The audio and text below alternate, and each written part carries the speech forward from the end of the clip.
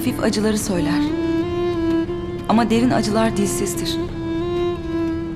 Seni de annemin yanına yolladığımdan beri dilsizim baba. Sen istedin. Ben gidiyorum. Siz cennetinizde huzurlu olun diye. Pılımı pırtımı topladım. İstanbul'a susmaya gidiyorum.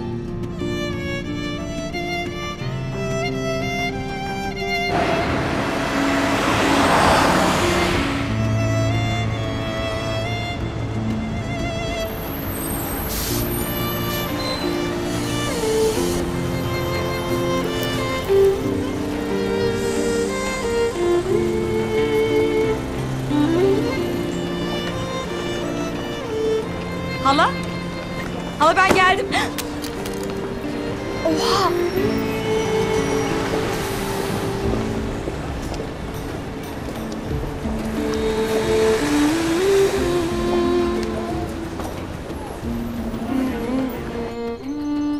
Ah be Tayyar Efendi, bir gitmedin otogara ya. Ta haremden buraya nasıl gelir kızcağız? Yol bilmez, iz bilmez.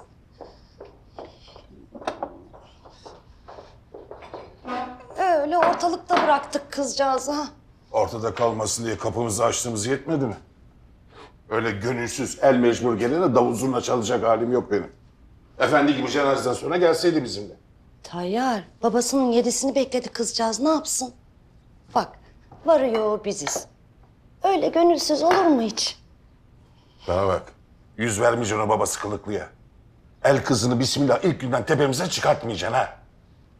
Tövbe de Tayyar, ona ne biçim laf öyle el kızı filan. Yeğenim o benim.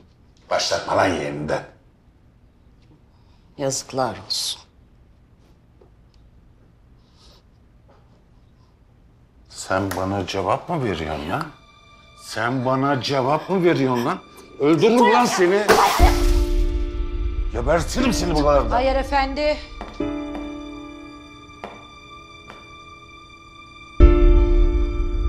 Elim çarptı devriliverdi Aytun Hanım. Hemen topluyorum. Yiğit Bey'in aracını hazırla Tayyar Efendi. Baş üstüne Aytül Hanım. Hemen.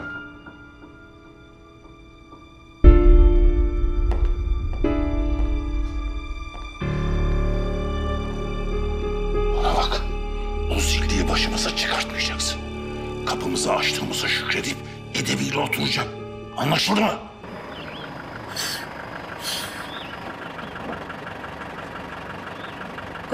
Kozan çiftliğine çok var mı? 2 kilometre geride kaldı abla. Niye söylemiyorsun? Dur. Ben de iniyorum.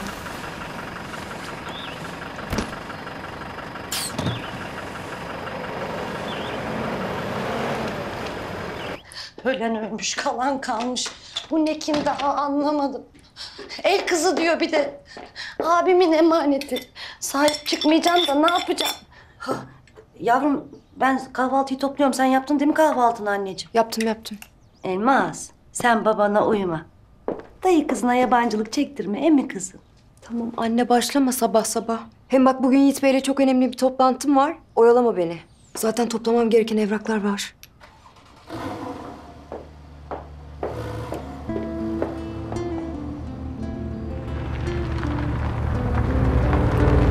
Pek hızlı kullanıyor arabayı Yiğit Bey. Bir şey olacak diye korkuyor. Onun da sporu bu.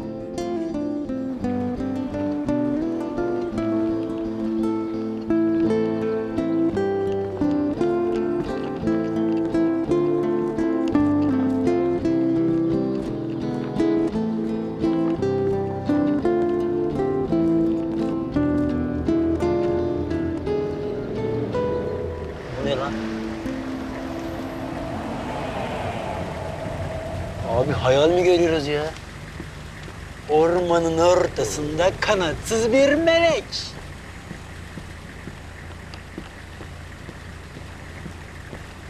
Hey! Yolunu mu kaybettin? Dilini mi yuttun? Bırakalım gittiğin yere. Beğenmedin mi yoksa bizi? Ya defolun. Abi bu çok sinirli ya. Ya defolun gidin dedim size. Defolmazsak ne olacak? Hafif hafif. Gazla gazla. Gel korkma.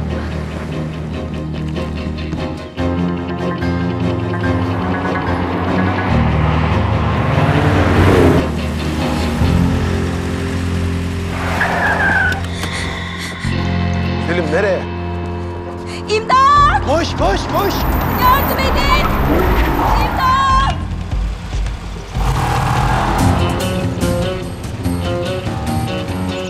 Yaklaşma! Oo, çok korktuk. Hadi naz yapma. Bak yoksa başına daha kötü şeyler gelir. Yaklaşma dedim. Ne oluyor burada? Ne oluyorsa oluyor. Sana ne? İdam lan bu.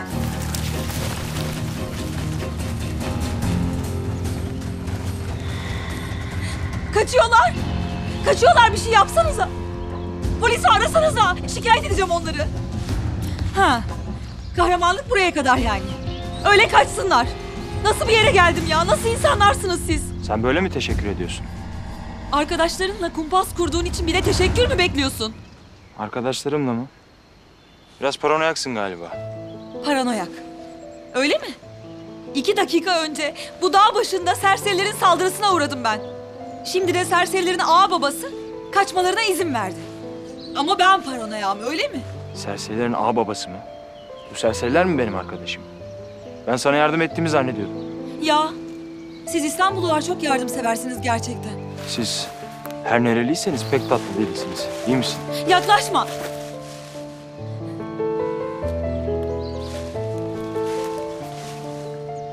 Ne halin varsa gör.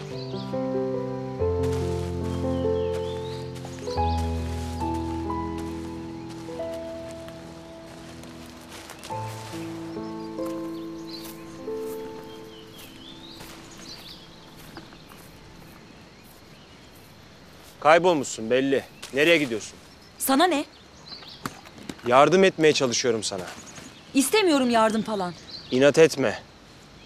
Bak, orman bölgesi. Yaklaşma. Allah'ım sabır ya. Yaklaşma dedim. Bak, buradan araba, taksi, dolmuş falan geçmez. Hiçbir şey bulamazsın. Birkaç kilometre ötede mangal yerleri başlar. Eğer şanslıysan sabahın köründe birkaç tane mangalcı bulursun ancak. Ya sen hiç susmaz mısın? Ya sen hiç laftan anlamaz mısın? Bak, son kez soruyorum. Nereye gidiyorsun? Allah'ın cezası Kozan çiftliğine, tamam mı?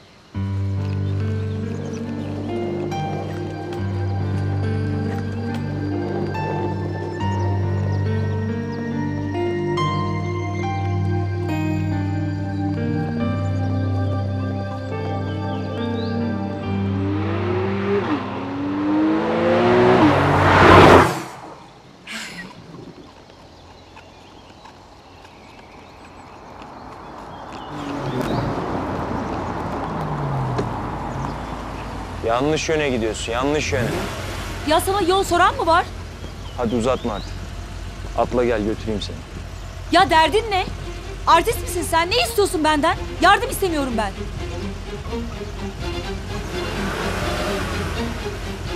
Ya bu şekilde bulamazsın evi. Atla diyorum. Ya sen manyak mısın? Deli misin sen? Senden yardım isteyen mi var? Aa! Ne yapıyorsun ya manyak? Ne yapıyorsun? Yardım edin!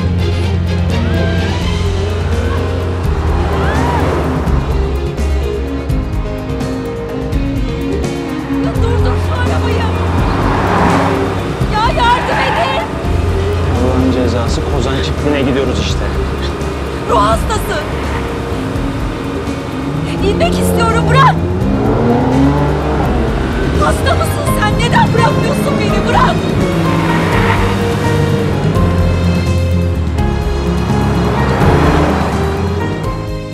Afiyet olsun. Başka bir arzunuz var mıydı Aytül Hanım? Yok teşekkürler. Ben küçük beyin köftesini yoğurdum. Öğlene mantı mı yapayım köfte mi? Ya sabahtan beri köfte diye tutturdu o. Sen ona köfte yap. Mantıyı akşam bizimle yer. Tamam.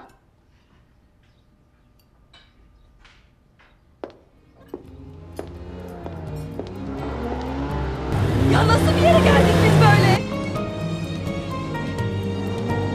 Ne oluyor Hafize? Yiğit Bey'in arabası bu. Yanında da biri var ama. Neredeyiz? Manyak mısın? Söylesene bir şey.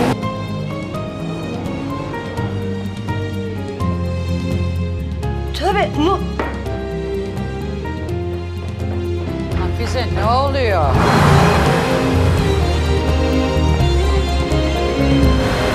Yavaş! Yavaşlasana!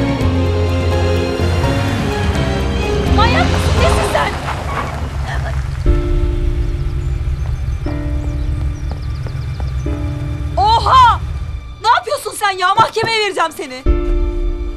Kaçırdın beni böyle dağ başına.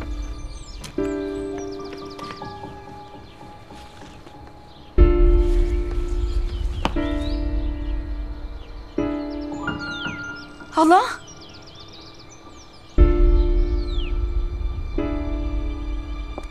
Elmas? Allah'ın cezası Kozan çiftine hoş geldin. Kızım sen nasıl geldin böyle? Hoş geldin. Yiğit ne oluyor? Yok bir şey teyze. Ha Elmas. Kuzenin gelmiş. Bugün izinlisin. Ama bugün toplantı vardı Yiğit Bey. Ben akşam görürüm Nur'u. Nur'u. Peki. İzinlisin. Ha, Hayır efendi. Buyurun. Hanımefendinin valizi kaldı çiftlik yolunda. Aldırır mısın? Baş üstüne. Hemen Yiğit Bey.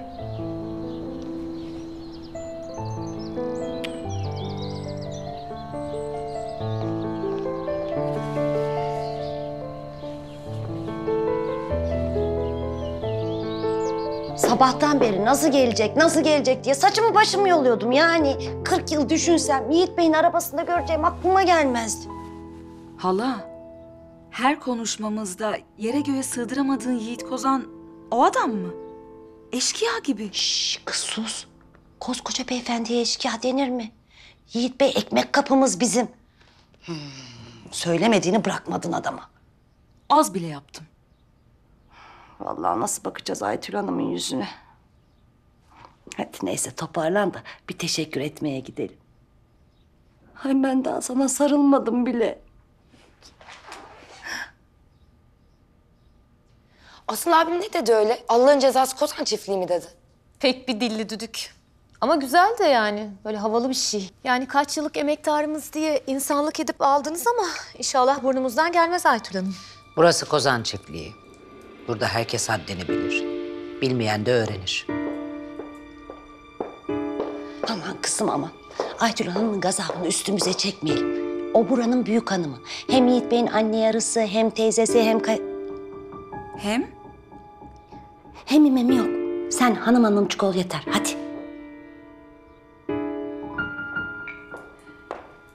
Aytül Hanım. Yeğenim Nur. Kusura bakmayın çok mahcubuz. Öyle gürültü patırtıyla geldi ama bir elinizi öpüp özür dilesin. Hadi kızım. Lüzum yok. Hoş geldin. Hoş bulduk.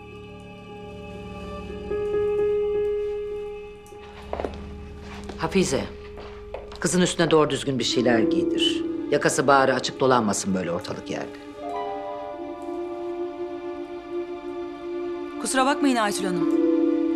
Yeğeninizden kurtulmaya çalışırken düğmem koptu.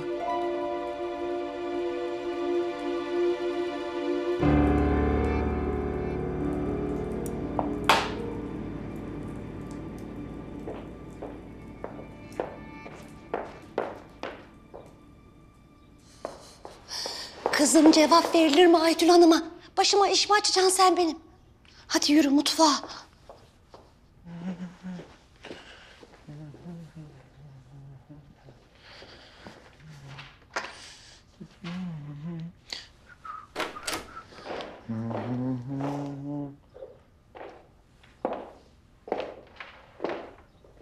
Keyiflisin. Keyifliyim.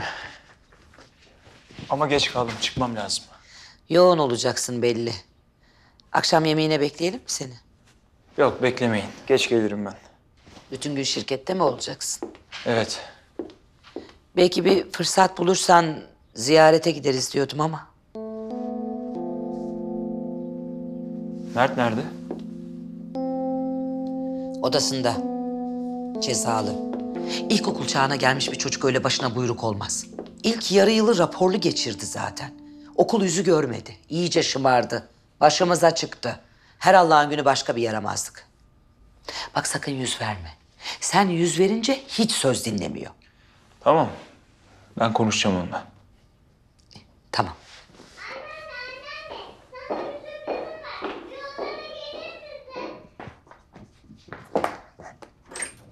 Mert,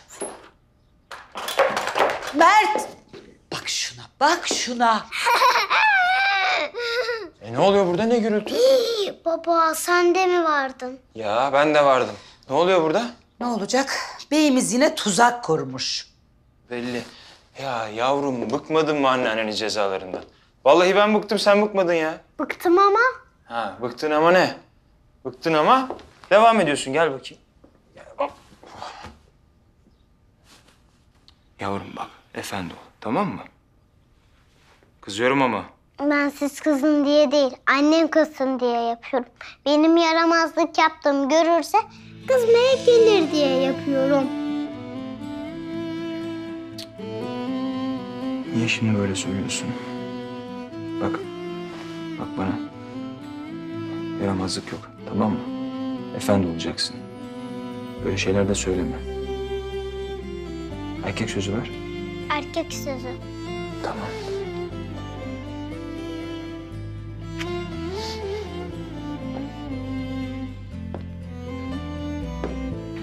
Dur, resmini almadın.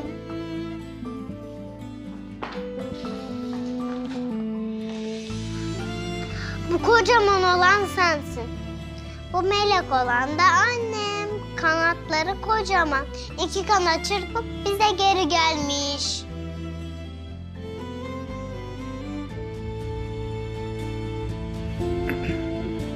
Erkek sözü verdin. Unutma.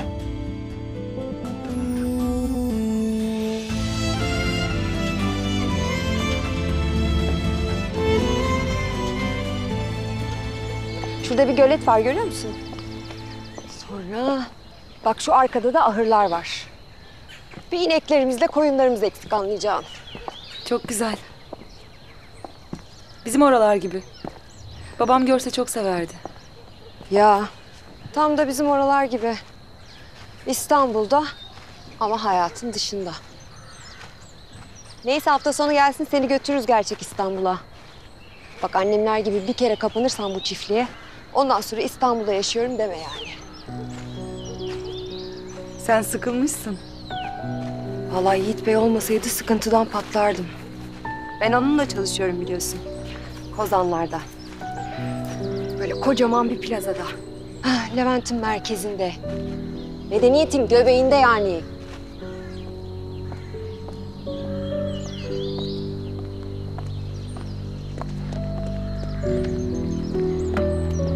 Ben kullanacağım.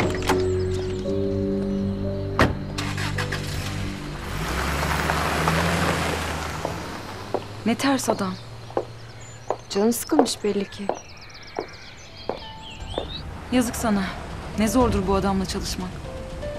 Yiğit Bey için dünyanın en kolay insanı diyemem. Ama hayatımdaki en büyük şans. Tek şans Yiğit Bey'le çalışmak. Bambaşkadır o. Kendini beğenmiş bir para babasına benziyor. Sen öyle şanslı doğmuşlardan zannetme onu. O şansını kendi yaratmış. Söke söke almış bir adam. Yavaş yavaş tek başına tırmanmış zirveye. Kimseye eyvallah yok. Anasız babasız kök salmış koca İstanbul'a. Kim bilir şu an sahip olduğu servet o zaman döktüğü terin yanında ne ki? Büyük adam Yiğit Bey. Çok büyük adam. İnsan bu kadar büyüyünce sertleşiyor da tabii. İçi başka, dışı başka.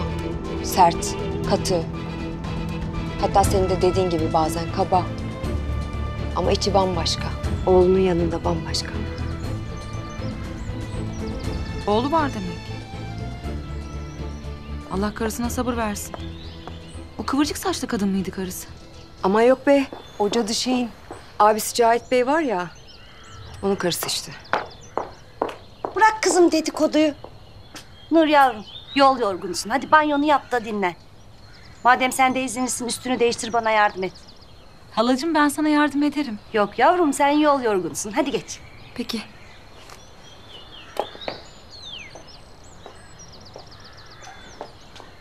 Bana bak, ne konuşuyordunuz öyle fısır fısır? Yiğit Bey aşağı, Yiğit Bey yukarı. Kız yoksa aman kaçırmadın ağzından inşallah. Allah aşkına bir nefes al anne ya. Kaçırmadık tabii ki. Aman kızım aman, başımızı derde sokma bizim. Yiğit Bey işkilenirse vallahi kapının önünde buluruz kendimizi. Allah Allah. Ben bunca zamandır öğrenemedim çünkü ne söylenir ne söylenmez. Ayrıca ben hepinizden çok daha iyi bilirim Yiğit Bey'in hassasiyetlerini. Hayret bir şey ya.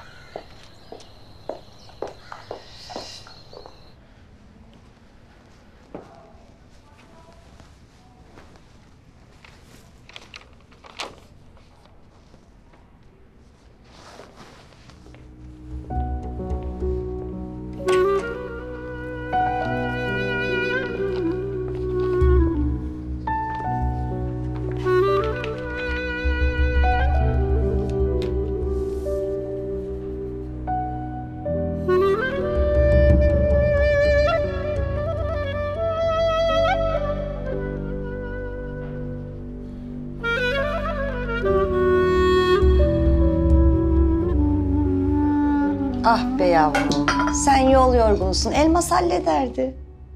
Sabahtan akşama yol yorgunluğu mu kalır Hafize? Yapacak tabii. Yan gelip yatacak değil ya. Hem yarın mutfakta sana yardım etsin. Aytül Hanım'la da bir konuş da yanına yamak niyetine koysun seni. Ben her zaman halama yardım ederim enişte. Ama kimseden iş istemenize gerek yok. Yarın iş aramaya başlayacağım. İş mi arayacaksın? Kızım, burası İstanbul, Adana değil.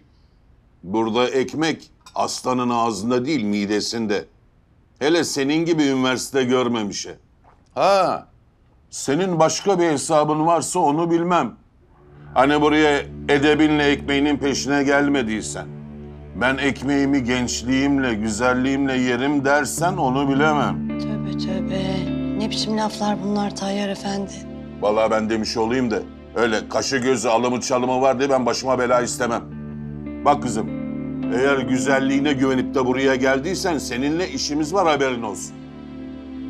Ben güzelliğime değil, aklıma güvenirim enişte. Sen merak etme. Hakikaten Nur. Ne oldu senin okul işi?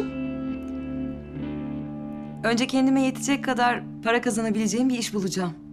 Ondan sonra da af sınavlarına girip üniversiteye gireceğim inşallah. İnşallah. Yarın bir gün kendi evine de çıkarsın sen. Değil mi? O da olacak inşallah enişte. Size yük olmak istemem. Ha? Ne oldu o yüksek tahsilli memur maaşlı baban? Toprak oldu da kızı hiç beğenmediği Tayyar'ın kapısına sığıntı oldu. Ha?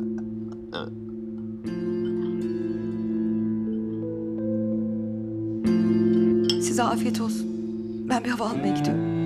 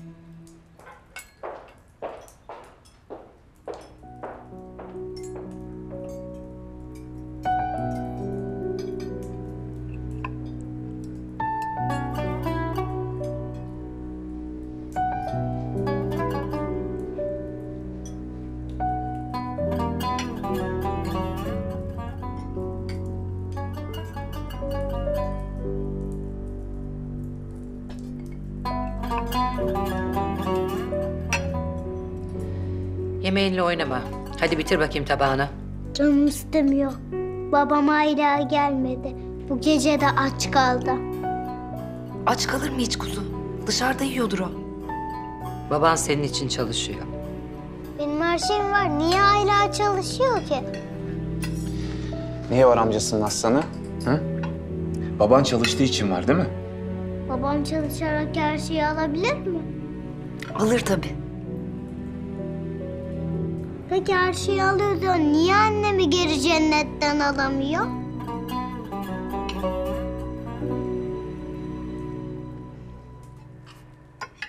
Hadi bakalım kuzu. Madem yemeği yemiyorsun, dişleri fırçalayıp doğru yatağa. Tamam. Gel bakalım kuzucuk. Biz bu dönemde bu çocuğu ilkokula gönderemeyeceğiz anlaşılan. Yiğit yeni bir rapor almak zorunda kalacak. Ne saçmalıyorsun sen Nazan? Siz farkında değilsiniz galiba Aytül Hanım ama torununuz hala cennetten anne bekliyor. Yani o böyle tuhaf tuhaf konuştukça Yiğit cesaret edebilecek mi onu ilkokula yollamaya? Maazallah birinin dikkatini çekerse. Ya da ne bileyim yani biri kulağına bir şey fısıldar da çocuk gerçeği öğrenirse. Nazan sen üstüne vazife olmayan işlere burnunu sokma. Yiğit bugün de sabahlamayacak herhalde. Sen şirketten çıkarken görüştün mü onunla Cahit? Kapısını çaldım ama ses gelmedi teyze. Cevap alamadın ama kapıyı açıp bir içeri bakmak aklına gelmedi, öyle mi Cahit? Küçük kardeşin seni huzuruna kabul etmedi mi? Rahatsız etmek istemedim Nazan.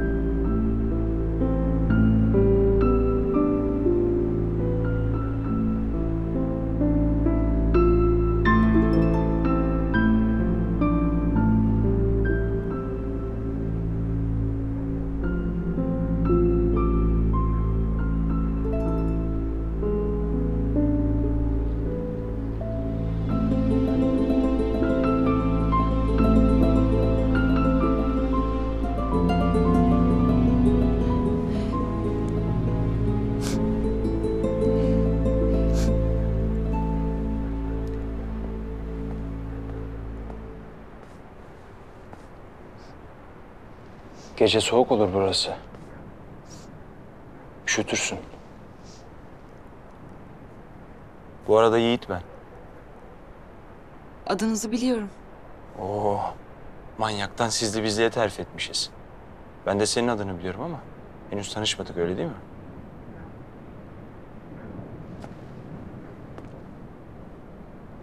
Ben sizinle arabada tanıştık sanıyordum.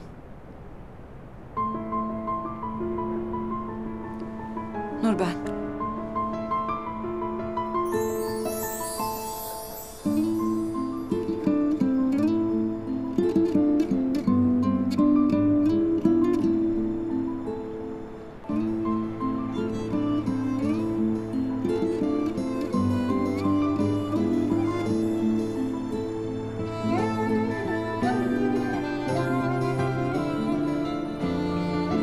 İçeri gir istersen.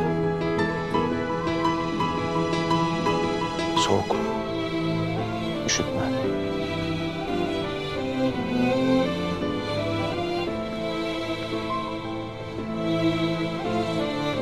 İyi geceler.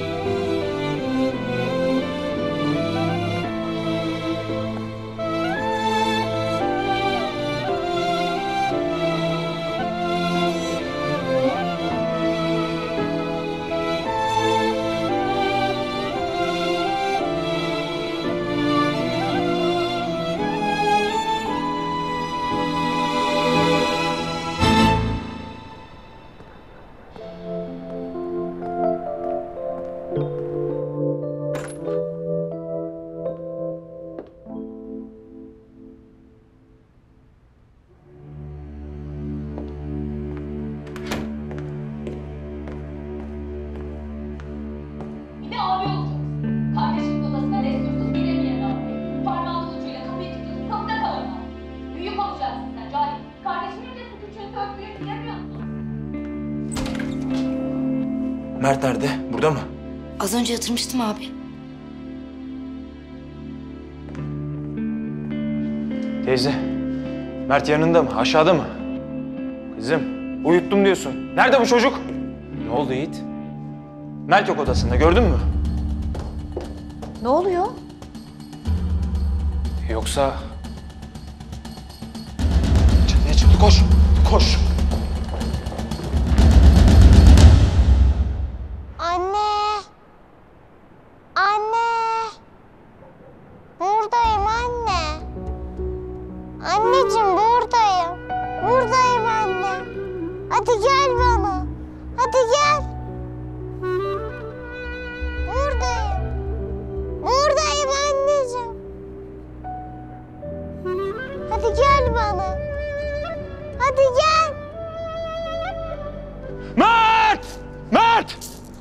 Mert neredesin? Tamam Yiğit bir sakin ol. Ya ne sakin olması? Tayyar! Tayyar! Ya bir sakin ol Allah aşkına. Ya ne sakin olması? Bunca adamsınız bir çocuğa sahip olamıyorsunuz. Ne zamandır böyle yapmıyordun? Sana kaç kere odasını kilitleyelim dedim değil mi? Dinlemiyorsun ki. Mert! Mert! Nasıl çıktın sen oraya? Sakın korkma, tamam mı? Geliyorum ben. Sakin ol. Anne. Dur. Sakın kıpırdama. Ben annemi istiyorum. Gel bana. Gel. Mert. Mert. Abi. Abi buraya gel. Nerede? Mert! Ne yapıyorsun orada? Sakın babam gelmesin. İndirir beni. Dur babası. İniyoruz biz şimdi. Hemen geliyorum. Sakın kıpırdama. Hiç korkmam ki ben. Annem gelecek şimdi. Hiç korkmam. Sakın kıpırdama, hemen geliyorum. Hadi Mert. Uzat elini hadi. Hadi gelin inelim. Uzatmam. Annemin elini tutacağım ben. Hadi. Mert! Tamam.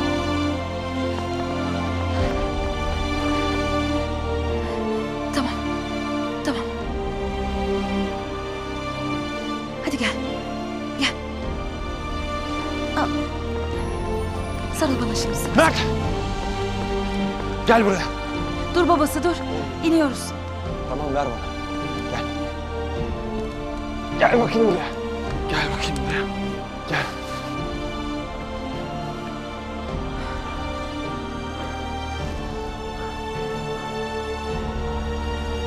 Ne yaptığını sanıyorsun sen? He? Ne yaptığını zannediyorsun? Bir daha böyle bir şey yapmayacaksın. Anladın mı beni? Yapmayacaksın. Yapacağım işte. Annem gelene kadar yapacağım. Gelmeyecek annen. Anlıyor musun beni? Annem falan gelmeyecek senin. Yalancı gelecek benim annem. Sen söylemiştin bulutlardan, yıldızdan, cennetten gelecek. Gelmeyecek annen. Yeter. Bağırmayın çocuğa.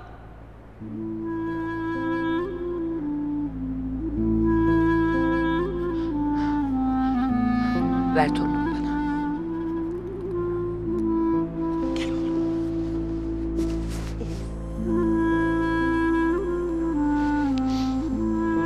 Çıkmayacak odasından. Duydunuz mu beni? Çıkmayacak odasından. Yiğit lütfen sakin ol. Abi tamam? lütfen. Lütfen.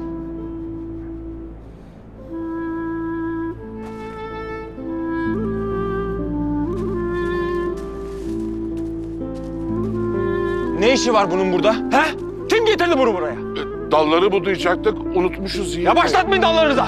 Git şu testereyi getir hemen. Hemen. Baş üstüne hemen. Nur. Geliyorum hala. Biraz soluklanayım.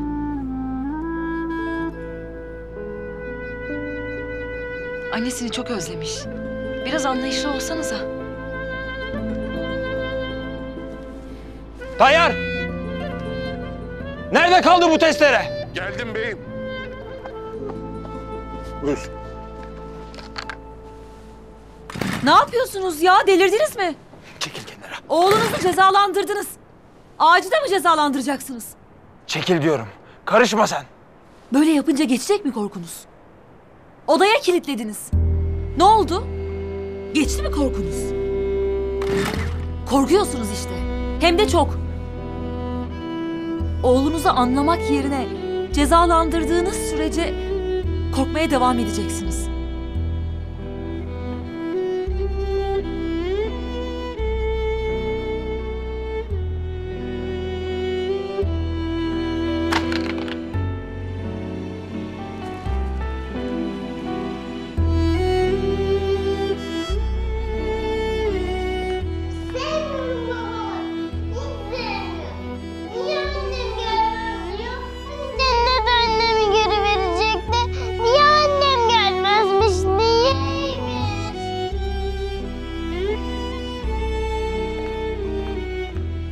rüyama girecek sanki bu gece. Öyle ağaçta anne anne diye yıldızlara uzanışı. Gözümün önünden gitmiyor. Annesine ne oldu? Trafik kazası. 3 yıl oldu. Çok özlemiş annesini. Öldüğünü kabullenememiş sanki. Geri döneceğini sanıyor. Yazık. Çok yazık.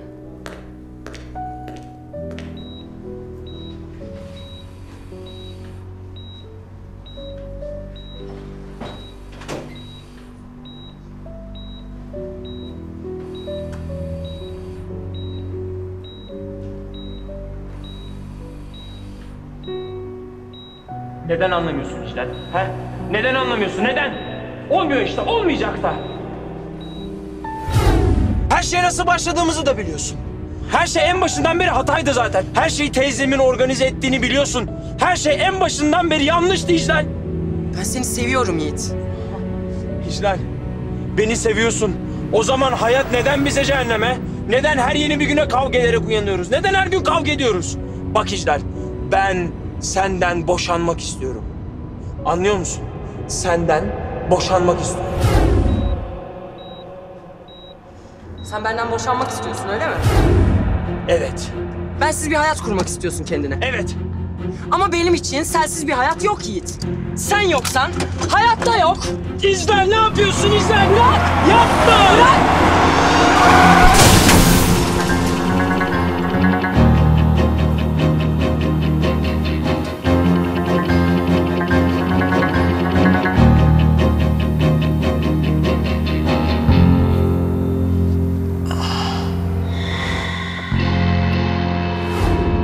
İclal Hanım şimdi şu anda da gözünü açabilir, yıllar sonra da açabilir.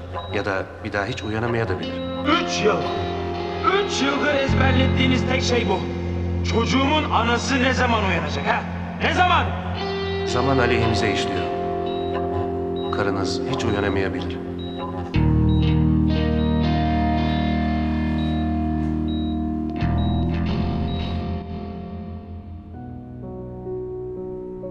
Hepimiz yaralanırız yaşarken. Büyük, küçük, derin. Hepimizin irili ufaklı onlarca yarası vardır. Zaman bazı yaralara kabuk tutturur. Bazıları gerçekten görünmez, hissedilmez olur. Ama bazılarının sadece izi bile kalsa kanaması durmaz. Zaman bazı yaralara ilaç olmaz. Gözden saklar ama kalpten saklayamaz. Yiğit Kozan, kibirli, kaba, acımasız adam. Meğer sen de ağır yaralıymışsın, benim gibi.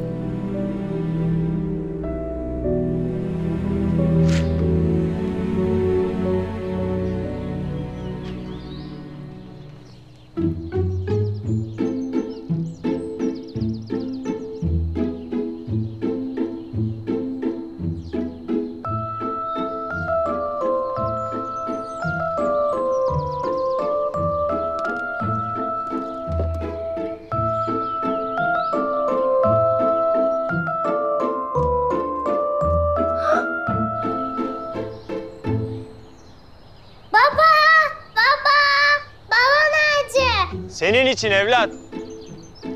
Bana nerede?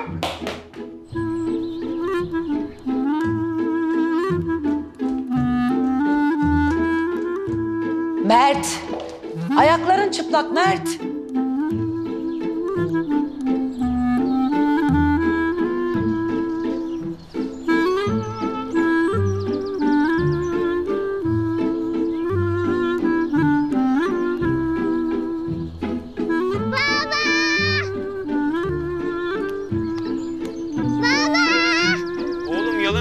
Koşuyorsun sen, üşüteceksin. Dikkat et, ayağına bir şey batmasın. Gel. Aferin benim oğluma. Baba bunu benim için mi yaptın? Tabii senin için. Hadi gel. Kızmayacak mısın? Niye kızayım oğlum? Hadi gel. Ama dün akşam bana kızmıştın. Ama şimdi ben varım. Gel bakayım, gel. Gel. Gel. Hop. Hoppa, Süpermen. Hadi bakalım. Aferin. Barıştık mı? Barıştık. Bak evlat, bundan sonra nereye gidersen git. Ağaçlara, bulutlara, güneşe, nereye gidersen bir daha babanın elini bırakmak yok. Anlaştık mı? Anlaştık. Aferin. Anneme el sallayalım baba.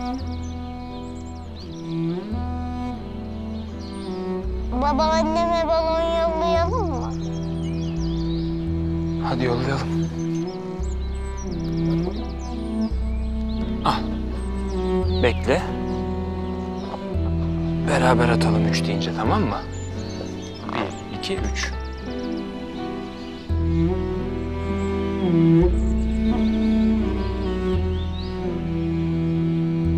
Balonlar anneme selam söyleyin.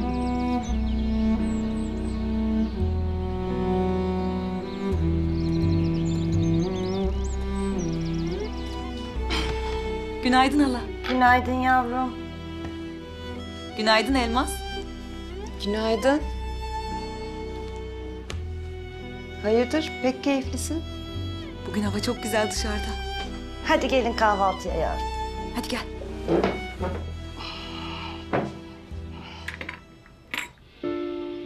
Hala? Yüzüne ne oldu? Önemli bir şey yok yavrum. Hala bak bakayım bana. Eniştem seni dövüyor. Şşş tamam Nur, öyle oluverdi bir fiskecik. Benim yüzüm çok hassas, hemen iz kalıyor. Hala belli işte. Dövüyor seni. Şşş tamam.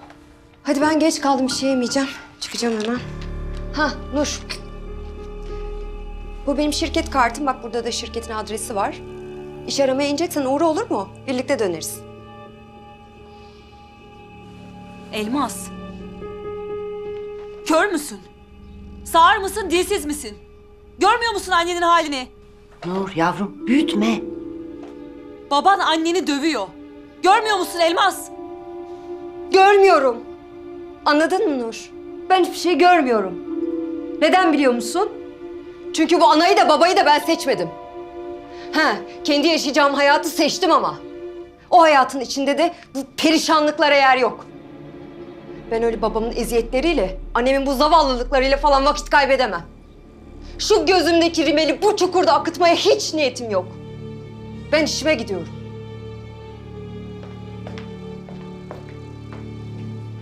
Bayılıyorsun değil mi balonlara, ha? Hala balon ağacımızı gördün mü? Görmez olur muyum halacığım? Gördüm tabii. Ne güzel sürpriz yapmış baban sana. Anneme balonlar açardık birlikte. Bir daha öyle yalın ayak dolaşmak yok. Gel bakalım, hadi üstümüzü değişeceğiz. Hadi anneanne, hadi bakalım. Hadi üstünü değiştir. Yakışıklı. Dün gecenin özrünü diledin yani oğlundan, ha Yiğit? Gerçi iyi mi ettim bilemem.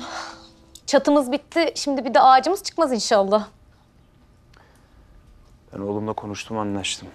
Cahit nerede? Çıktı mı? Patronundan azar işitmemek için erken çıktı.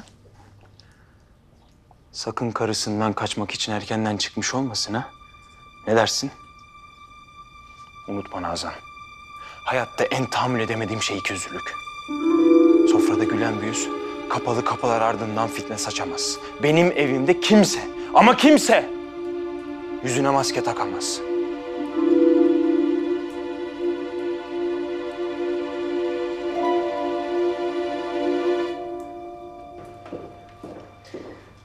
Ne dedim ben şimdi Yiğit'e? Takıldım sadece. Kötü bir şey mi söyledim? Aman. Oğluna laf ettik diye bozuldu bu kadar. Çünkü içten içe kendi de biliyor şımartıp tepesine çıkardığını. Annesinin boşluğunu doldurmak için uğraşıyor yenge. Ne yapsın? Annesinin boşluğu mu? Ay seni duyan da İclal'i anne zannedecek yani Yaren. Ya Allah aşkına İclal ne zaman annelik yaptı bu çocuğa ya? Onun bütün işi gücü Yiğit'in peşinde dolanıp yok hamilelik vücudumu bozdu. Aman efendim emzirirsem oram buram sarkar. Yok ben doğum yaptım diye kocam benden uzaklaştı diye dövünmek. Ne oldu? Sus pus oldun. Teyzenin korkusuna haklısın diyemiyorsun tabii. Ah o teyzen yok mu o teyzen? Kendi kızıyla abinin başını yaktı resmen. Ana yarasıymış. Yenge. Aman servet dışarı kaçmasın diye kendi kızını kakaladı resmen yeğenine ya. Ama ne oldu? Ne oldu? Bak İclal Hanım da göremedi o servetin hayrını işte. Ya bırak Allah aşkına Yaren ya, konuşturma beni. İclal yaşarken anaydı sanki. Kör ölür badem gözlü olur. Benim kızım ölmedi Nazan. İclal'im ölmedi. Unuttun mu? Ölmedi.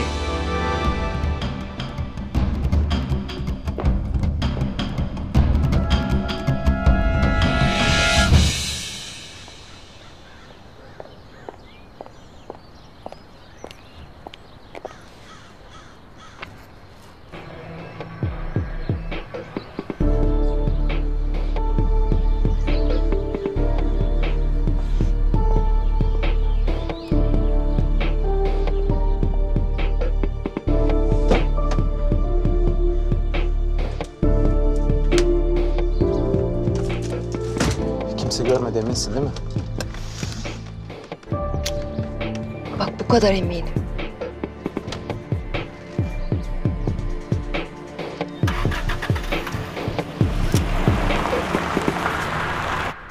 Halacığım. Bunlara katlanmak zorunda değilsin. Bu adam sana böyle davranamaz.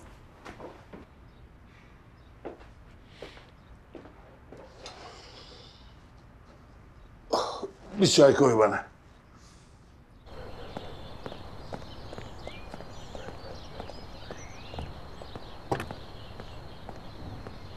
Sen ne biçim adamsın be?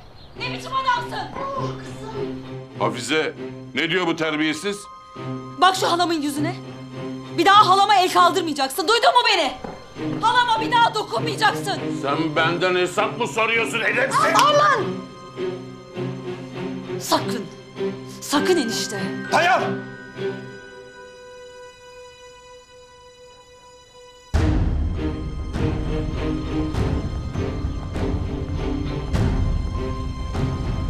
Kusura bakmayın Yiğit Bey. Aile meselesi. Gördünüz. Notunu verdiniz herhalde. Edep terbiye almamış bir kız. İnsan damarına öyle bir basıyor ki. Ne yaptığını sanıyorsun lan sen? Ha? Ne yaptığını sanıyorsun? Benim toprağımda kadın el kalkmaz. Anladın mı? Anladım Yiğit Bey.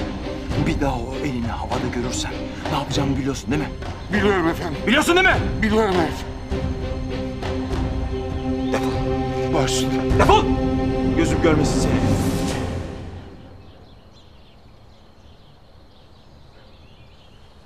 Nur. Nur bekle.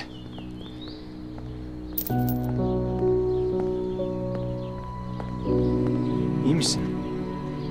Ben siz geldiğinizde zaten iyiydim. Kendi sorunumu kendim halletmiştim. Demek ki gösteriye gerek yoktu. Gösteri değildi o. Sadece eniştenle aynı dili konuştum. Bunu da senin için değil, kendim için yaptım. Bu arada balon ağacı çok iyi fikirdi. Ufaklığın kahkahaları odamda duyuluyordu. Teşekkür ederim. Dün gece içinde, balon ağacı içinde. Balon ağacı için bana mı teşekkür ediyorsunuz? Ağacı sen yaşattın. Halam mutfaktan bir şeyler istemişti de ben alayım.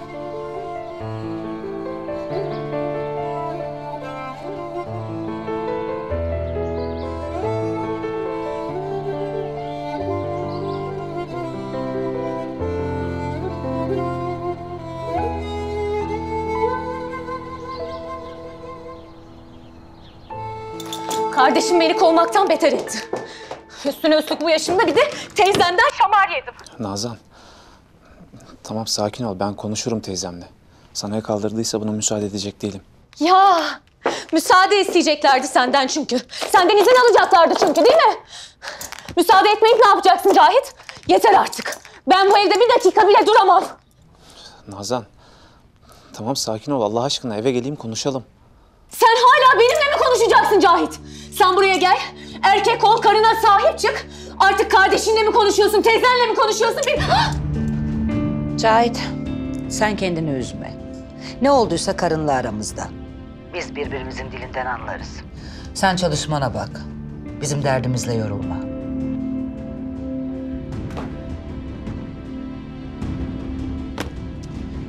İki cadının arasında mı kalmış benim sevgilim? Elmas, düzgün konuş ne olur. Ya kaç kez söyledim sana. Özel konuşurken durma işte yanımda, rica ediyorum. Pardon Cahit Bey. Metresiniz olarak haddimizi aştık galiba.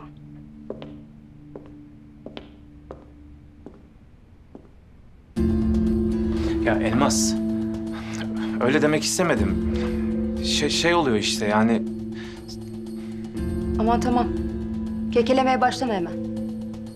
Hem ben buraya senin konuşmanı dinlemeye gelmedim. Hani bir ufak mesele vardı, bana hatırlat demiştin. Hani Nazan Hanımlara alınan takılardan bana da alacaktın.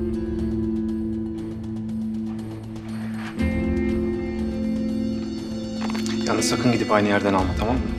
Bayılıyorum bu korkaklığına. Merak etme, başka şubesine gideceğim.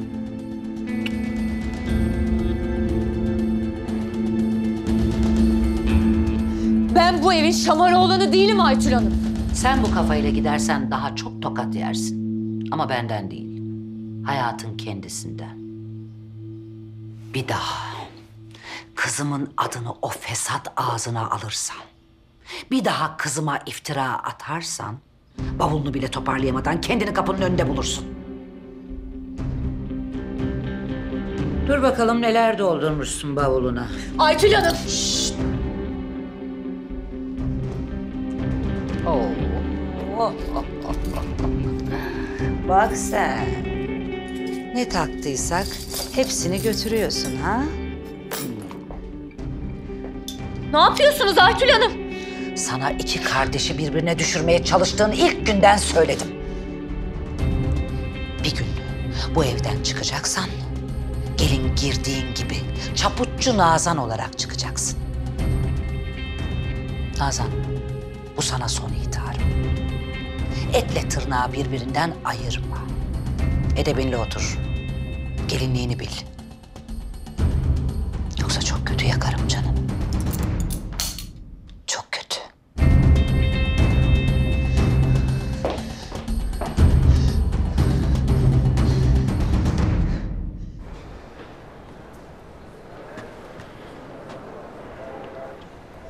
Cahit. Bir gelsene odaya. Bir şey konuşacağım seninle.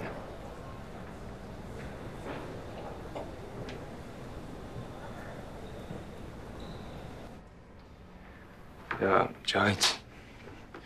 Dün şu ağaç meselesi yüzünden kalbini kırdım. Eşeklik ettim, kusura bakma. Ama sen de beni biliyorsun. Sinirlendiğimde gözüm hiçbir şey görmüyor. Önemli değil Yiğit. Biz bilmiyor muyuz birbirimizi?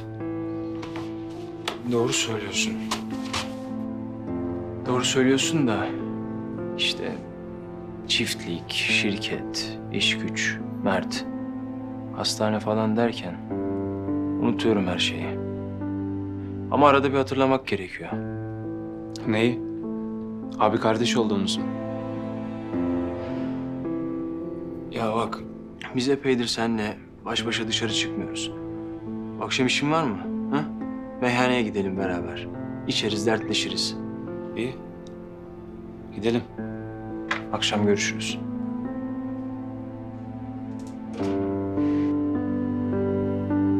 Otobüs buçukta kalkıyordu değil mi? İlla ineceksin şehre yani.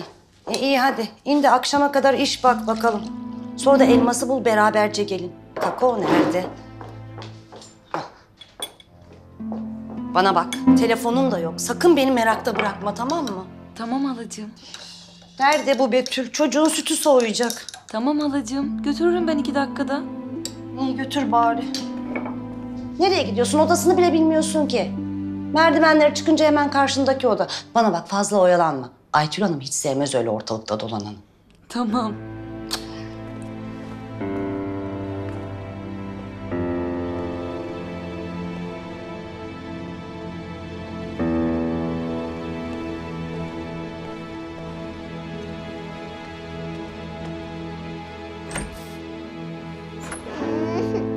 Mert? Mert? İyi misin? Niye ağlıyorsun sen? Babama resmimi verecektim. Unutmuşum. Canım benim, bunun için ağlanır mı hiç? Bak ne diyeceğim. Elmas ablanın iş yerine gideceğim bugün. İstersen babana resmini götürebilirim. Yapar mısın bunu? Yaparım tabii. Ama bir şartla. Önce gözyaşlarını siliyorsun. Sütünden de kocaman bir yudum içersen götürürüm. Anlaştık mı? Anlaştık. Hadi bakalım. Al.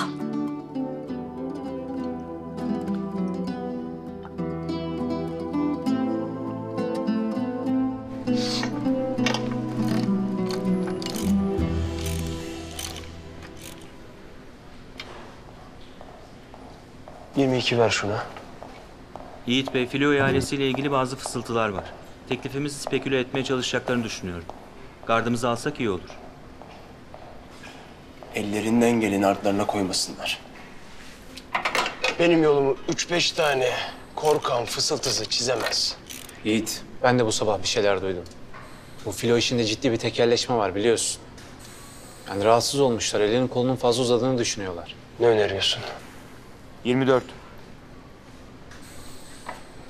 Yani ben daha temkinli olalım derim. Temkinli olalım. Temkinli olalım be. Bir avuç tekelci ötlek rekabetten korktuğu için yerimize sayalım, öyle mi?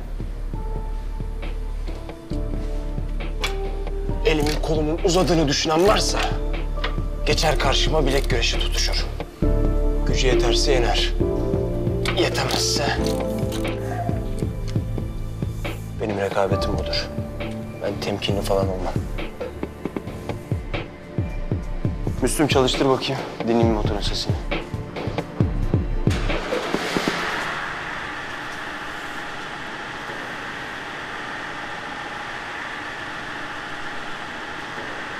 Vural, ne diyor bilgisayarın? Arıza kaydı kayboldu Yiğit Bey. Ya, demek neymiş? Şanzıman değilmiş. 3-5 tane vidaymış değil mi? Kapat motoru. Sahibine söyleyin de gelsin alsın. 3 gündür bekliyor adam. Karısı başımın etini yedi. Evet, bu kadar. Hepinize kolay gelsin. 10 dakika sonra seninle şu modellemelere bakalım, tamam mı? Yiğit Bey, galeride çekimler başlamış. Güzel. Sen atla git oraya. Bir sorun çıkarsa bana haber ver, tamam mı? Tabii. 10 dakika.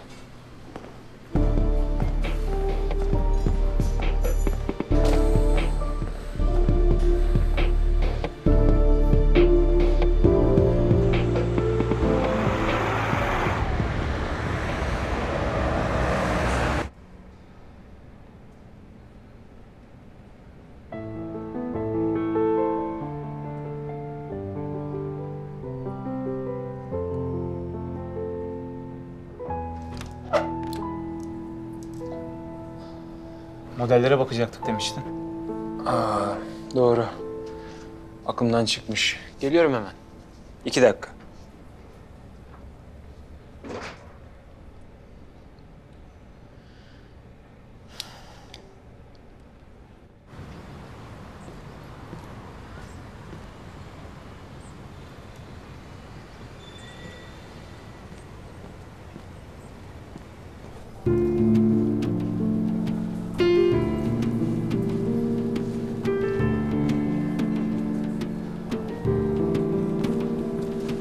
İyi günler. Elmas Çelebi'ye bakmıştım. Kuzeniyim Nur. Bir saniye.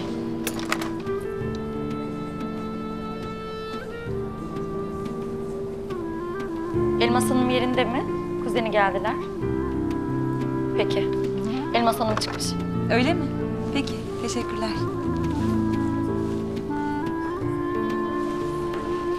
Size bir şey bıraksam Yiğit Kozan'a iletebilir misiniz? Tabii, sekreterine iletirim.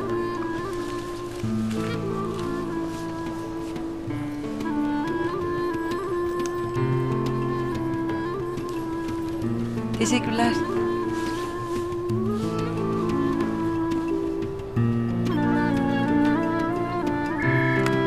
Buyurun Yiğit Bey. Hemen Nur Hanım'ı odama yolla. Tabii efendim.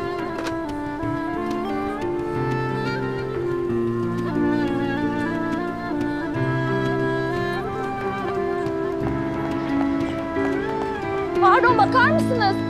Yiğit Bey sizi görmek istiyor. Benim mi? Ben onun için gelmedim ki. Buyurun lütfen.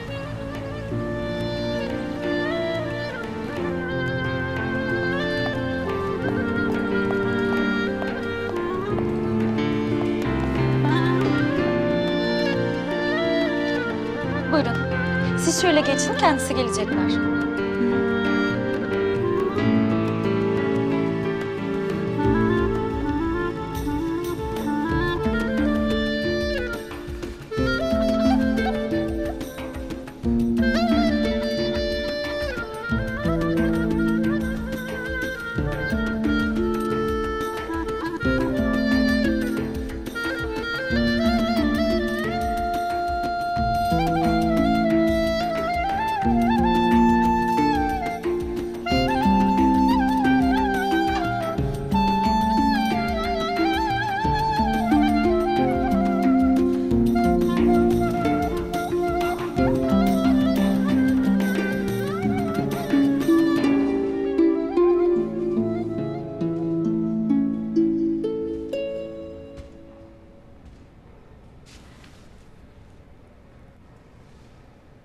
Ben resim asıyordum da siz almayı unutmuşsunuz.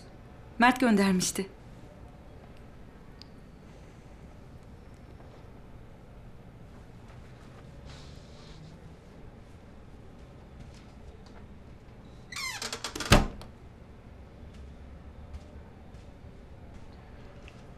Bu kapı hep kapalı olur. Geldiğimde kapı aralıktı. Resimleri de görünce kusura bakmayın. Peki. Çıkalım. Anlamadım. Elmas'ı görmeye gelmedin mi buraya? Eve dönmek için. Farkındaysan Elmas burada yok. Ve aynı eve gidiyoruz. Hadi. Çok kibar bir emrivaki Yiğit Bey. Ayrıca eve döndüğümü nereden çıkardınız? Tek başıma dönemez miyim yani? Hem turist sayılırım İstanbul'da. Elmas'tan da rehberlik istemek için gelmiştim. Güzel. O zaman çıkalım. Anlamadınız galiba. Eve gitmiyorum dedim.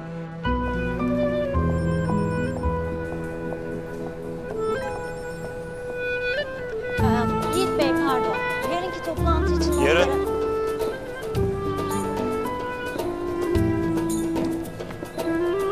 Yiğit Bey istediğiniz fakslar. İmzala. Çantamı rica etsem. Nereye gidiyoruz biz? Turistim demedin mi? Hadi şimdi sana İstanbul'u gezdireyim.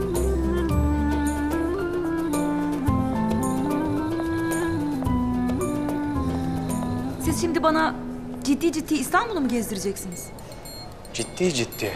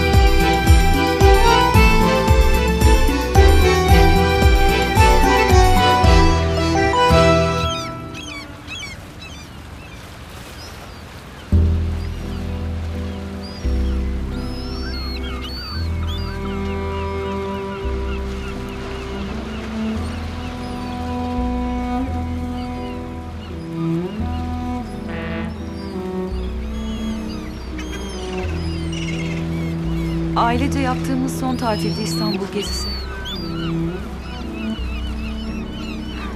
Döndükten bir ay sonra annem hastalandı. Geçen ay babam ağırlaştığında buraya gelmek istemişti. Yüksek sesle hiç söylemedi ama ailece gülümsediğimiz son yer olduğu içindi bence.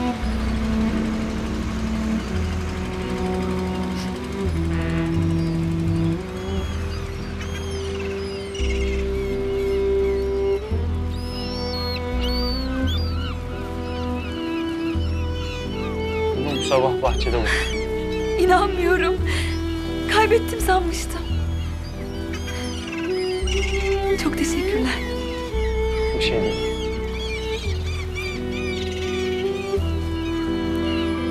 Annene benziyorsun gerçekten. Yani ucalarken istemeden gördüm.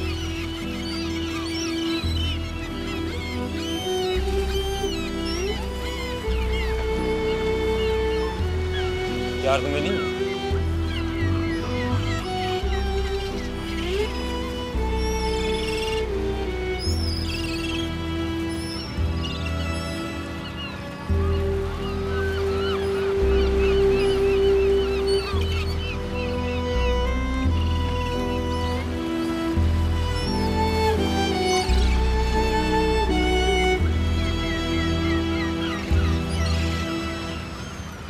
Aşıklar, aşıklar. Bu tarafa, bu tarafa. Biz aşık falan değiliz.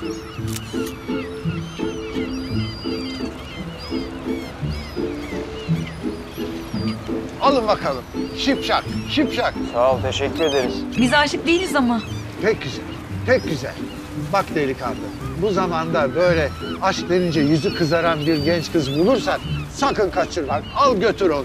Tamam dayıcığım, doğru söylüyorsun da biz aşık biriz. Nereden anladın? Alnımızda mı yazıyor? Evladım, aşk bu. Alında da yazar, gözde de parıldar. Ya parlayan senin flaşların olmasın sakın. Biz sevgili değiliz. Ben size kavuşmuşsunuz demedim ki, aşıksınız dedim. Peki de anlaşıldı. Sen... Al şu parayı, üstü sağ olasın. Allah razı olsun, sağ ol. Allah bereket versin. Hadi hayırlı işler dayıcığım, sağ ol. Al bakalım. İstanbul hatırası. Çok çirkin çıkmışız.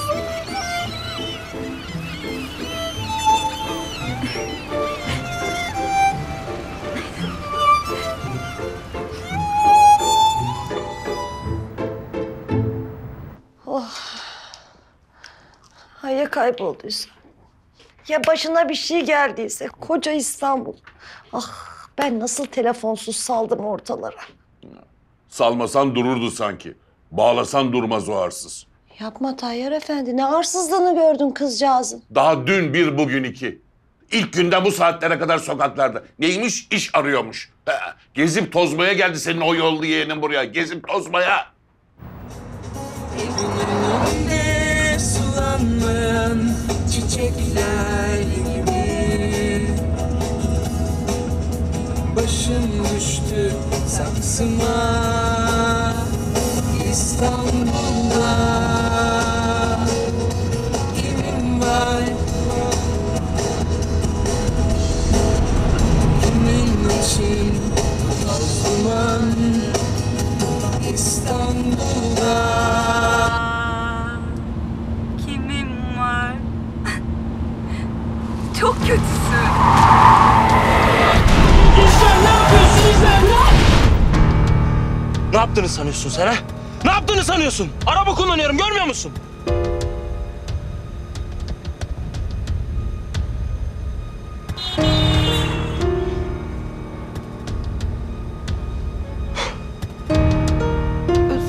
Özür dilerim ben sadece şakayla... Kusura bakma.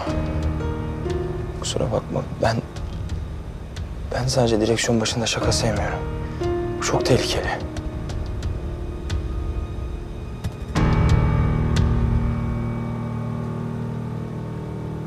Karının öldüğü kazada arabayı sen mi kullanıyordun?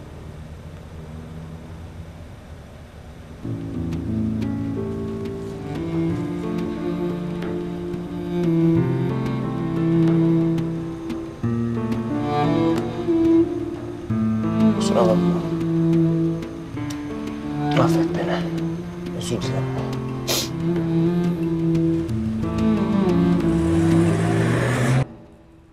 İyi tamam Cahit tamam. Tamam anladım. Ne haliniz varsa gör. Hangi dağda kurt öldüyse Yiğit'le dışarıda yiyeceklermiş bu gece. Bayağıdır dışarı çıkmıyorlardı. Felekten bir gece çalacaklar demek ki. Hala ben ne zaman bir felekten gece çalacağım? Ya sen önce bir büyük kocaman adam ol da ondan sonra çalarsın felekten geceni.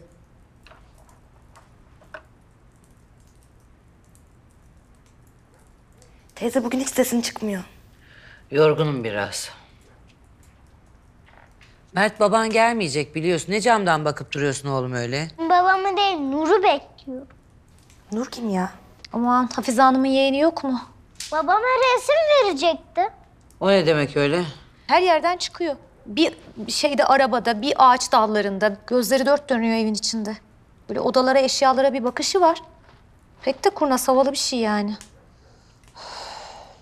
Hafize Hanım'la konuşmak lazım. Müştemilata geldiyse orada kalsın. Ben istemem öyle yabancı bir evde dolansın. Ben isterim, ben Nur'u çok sevdim. Bana da gelsin benim odam. Bak sen şuna.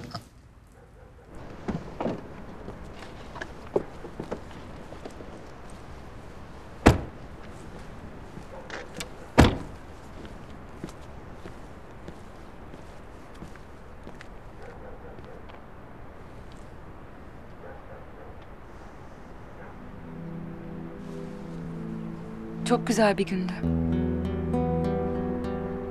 Yiğit Kozan'ın İstanbul'unu çok sevdim.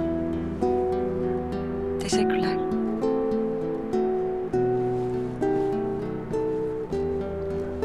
Nur.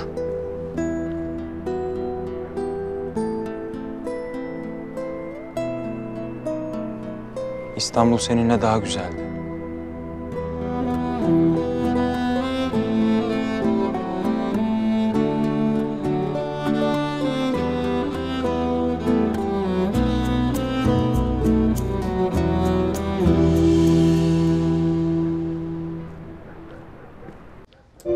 Bana bak Hafize. Otur oturduğun yere bacaklarını kırdırma bana şimdi ha. Allah aşkına mani olma Tayyar Efendi. Bak ben böyle merakta kalamam. Hafize! Kız sen neredesin kız? Özür dilerim hala. Bana bak Nur Hanım. Burası babanın evi değil. Öyle kafana estiği gibi gezip dolaşıp bu saatte buraya gelemezsin, tamam mı? Kızım sakın. Otel mi burası ya? Otel mi burası? Özür dilerim enişte. Trafik vardı. Allah'ım. Aa yapma ama böyle kızım. Burası İstanbul. Vallahi salmam seni bir daha. Neyse. Hadi sofraya geçelim. Hala, şu çantamı bırakayım, geleceğim. Bunu da bırakıver yavrum. Tamam. Geçme şuna be.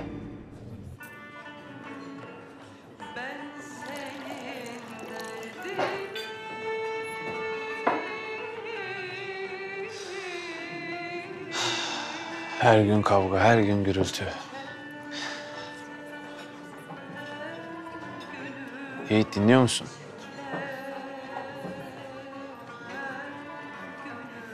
Dinliyorum. Dinliyorum, kusura bakma.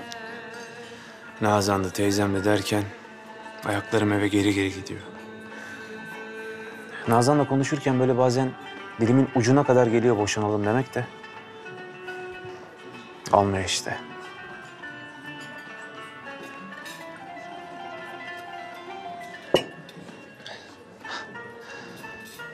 Bir de o şeytan uymanın vicdan azabı yok mu?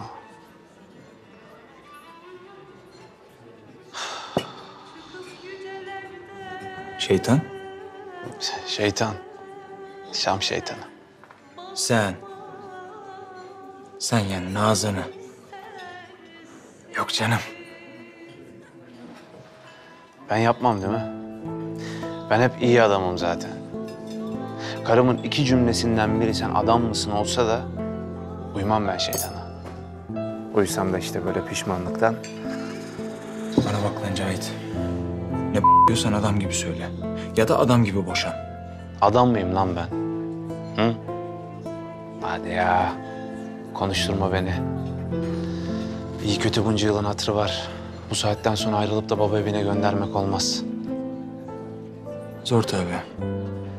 Zor Yiğit, zor. Bak sen 3 yıldır uyuyan karını boşayamadın. Bir gün olsun sevmedin karını. Ben bir de severek evlendim. Aşk evliliği yaptık biz. Sen teyzemin zoruyla koskoca Kozanlara abinden bir veliaht çıkmıyor diye. Ben yine senden neyim lan? Ben karımın dırdırına bile aşık oldum. Bak Cahit, ben aşka inanmazdım. Aşk, ne bileyim, romantik filmlerin uydurması, boş vakti olan insanların afyonu gibi bir şey gelirdi bana. Var olmadığına inandığın bir duygu için bekler misin? Beklemezsin. Ama daha önce aşkın varlığına tek bir an bile olsa inansaydım. Önce mi? Neden önce? Turistten. Ne turisti be? Rus mu?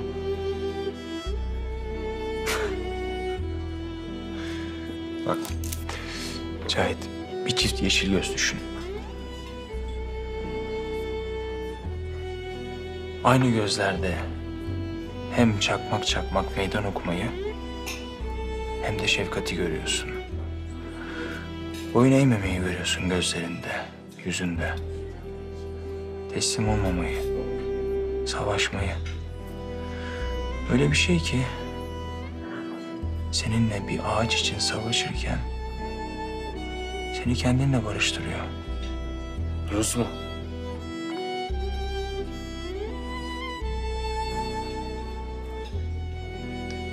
Çok içtik. Hadi kalkalım. Bakar mısın?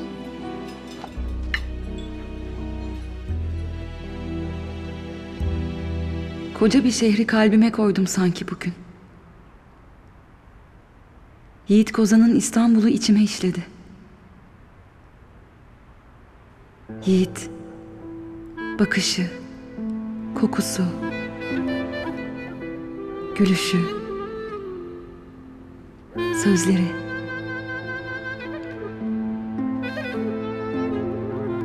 Yiğit Kozan, ne yaptın sen bana? Ne zaman yaptın?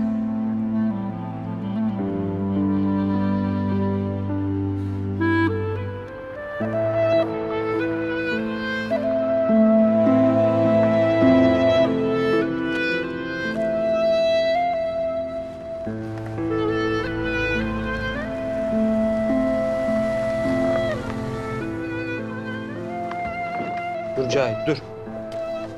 Bekle Cahit. Tamam. Şüphelik değilim daha. Giderim kendim. Emin misin? Giderim. Sodalı ayran iç, iyi gelir.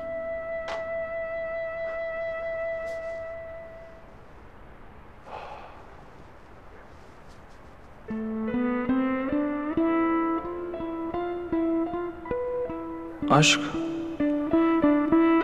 Aşk aslında çok elle tutulur bir şeymiş. Vücudunda, her bir hücrende yaşadığını hissettiren bir şey. Midene sapladığı kramplar kadar, onu her gördüğünde döktüğün soğuk ter kadar elle tutulur.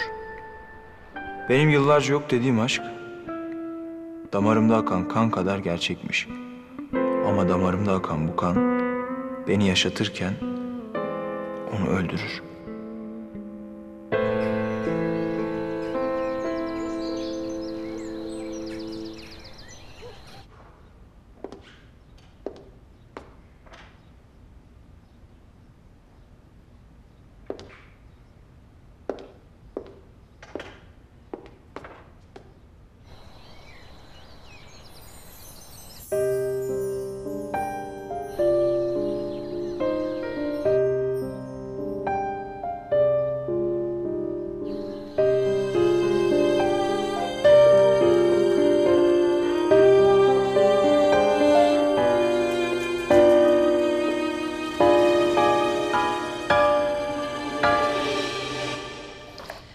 Betül de gripten yatak döşek yatıyor. Sütle kurabiyeyi sen mi götürsen Mert'e diyorum.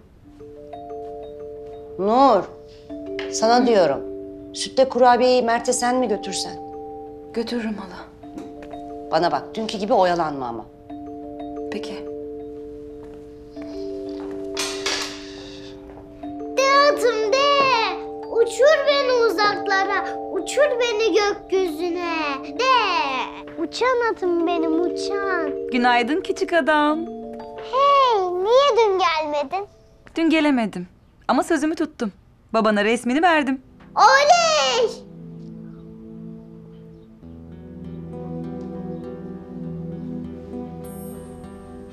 O baktığın resmi annemin. Çok güzelmiş. Gökyüzü ha? Bulutları seviyorsun. Gökyüzü değil o, cennet. Bulutları da hiç sevmiyorum. Annemi saklıyorlar çünkü. Ama bir gün geri dönecek. Bulutlar annemi bırakacak. O zaman belki barışırım onlarla. Cennet nasıl bir yer sence? Sen söyledin ya işte. Gökyüzü gibi. Uçsuz bucaksız. Sonsuz. Mavi mi? Bilmem. Belki de mavi. Belki de hiç görmediğimiz renklerle dolu. Ben nasıl öğreneceğim nasıl bir yer olduğunu? Annem gelince bana anlatacak. Söz, ben de sana anlatırım. Biliyor musun?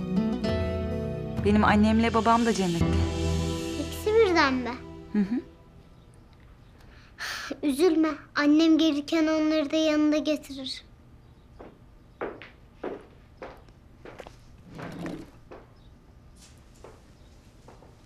Ne işiniz var burada? Mert'e sütle kurabiye getirmiştim. Bu sizin vazifeniz değil. Baba, anneannem Nur'a kızdı. Ne oldu teyze? Ben artık... Bu ev sizin eviniz değil küçük hanım. Öyle kafanıza estiği gibi odalarda dolaşamazsınız. Kastettiğin şey Nur'un Mert'le ilgilenmesi ise ben gayet memnunum. Bu ne demek Yiğit? Mert'le ilgilenmek bir yabancıya mı kaldı? Yiğit Bey önümden çekilir misiniz? Gitmek istiyorum. Mert, evlat. Hadi Nur'la aşağı in. Bahçede beni bekleyin. Koş bakalım, hadi koş. Ne oluyor Yiğit? Bu kızı bakıcı mı sandın sen? Mert kızı sevdi. 2 gündür rica minnet müştemilatta kalan bir kız. Tanımıyoruz etmiyoruz. Ne münasebet Mert'le ilgilenecek? Hem dünden beri sessiz sessiz evin içinde dolanıp duruyor. En sevmediğim şey. Ben Mert'in Nur'la vakit geçirmesinden gayet memnunum. Bitti. Bu kadar. Bak nasıl yürüyorum. Elimi sıkı sıkı tutuyorsun değil mi? Sıkı sıkı tutuyorum, merak etme. Anneannem herkese kızar böyle. Anneanne? Benim anneannem kim biliyor musun? Hem babamın teyzesi hem de benim anneannem işte. O hep kızgındır, üzülmesin. Bir tek babama kızamaz. Biliyor musun? Kimse babama kızamaz. Niye kimse babana kızamazmış? Çünkü o süper. Bak, geliyor Süpermen'in. Baba. Baba, Luna Park'a gideceğiz mi? Gideceğiz tabii. Söz verdik ya evlat. Oley! Nur da gelsin. Üzgünüm küçük adam. Sana iyi eğlenceler. Ya ama babamla hiç eğlenceli olmuyor ki. Allah Allah. Niyeymiş o? Babam karizman çizilir diye atlı karıncaya bile binmiyor. Hep çarpışan otolardan, numaradan yeniliyor bana. Sen gelirsen ikimiz bir olup onu yenebiliriz. Gerçekten gelemem Mert. Ya baba ne diyor? Evlat, hadi sen koş arabaya. Geç bizi bekle. Hadi. Yiğit Bey, anlatamadım galiba. Hala biz diyorsunuz. İşim var diyorum. Ya görmüyor musun çocuğu? Çok istiyor seni. Üzme onu. Bu kez emrivakinizi kabul etmiyorum. Sen bana kızgın mısın? Hayır, kızgın değilim. Son kahramanlığın için bir teşekkür olmalıydım değil mi? Ne nankörüm yine. Önce yüzüme bakmıyorsun. Sonra kayınvalidene, yani teyzene karşı avukatım kesiliyorsun. Akraba evliliği yaptığını bilmiyordum. Her neyse. Ben sana soruyorum. Ne oluyor? Sen hep böyle açık mı konuşuyorsun? Evet. Güzel. Benim gibi yani. İyi. Ben de açık konuşacağım. Hadi yürü gidiyoruz. Ne yapıyorsun ya? Hasta mısın? Anlamadın mı hala hasta olduğumu benim? Gidiyoruz dedim hadi. Ya halama ne diyeceğim? Ne diyeceksin? Yiğit Bey'in emri diyeceksin. Ben sizden emir almıyorum Yiğit Bey. Herkes benden emir alır. Ama sen alma. Sen şu küçük adamdan al, olur mu?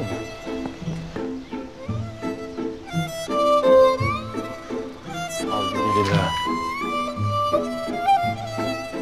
Sen babama kızdın mı demek? Yok canım. Ne haddime? Süpermen'e kim kızabilir ki? Ben gördüm.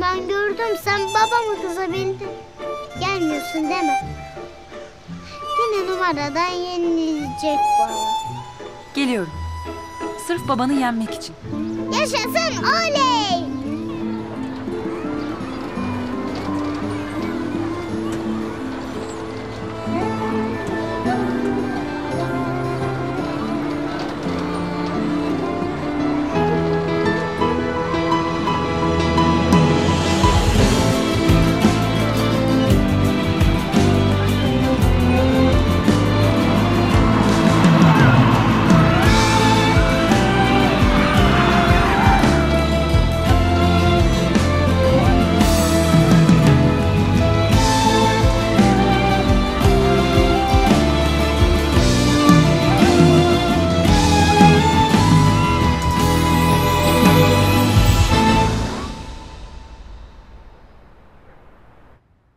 Hemen saraya dönmüş ve düzenbaz dokumacıları cezalandırmış.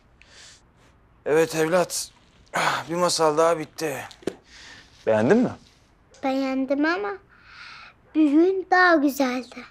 Bugün benim için de çok güzeldi. Güzeldi ama Luna Park da güzeldi. Hadi ama uyku vakti geldi. Hazırlan.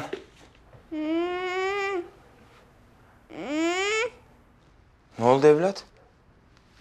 Niye huysuzlandın? Annemden utanıyorum. Niye utanıyorsun annenden? Çok güldüm ya. Ya annem cennetten görüp ya üzülüyorsa? Ya özlemiyorum sanıp ya ondan geri gelmiyorsa? Anneler küsmez evlat. Anneler hep çocukları mutlu olsun ister. Onlar üzülsün istemez.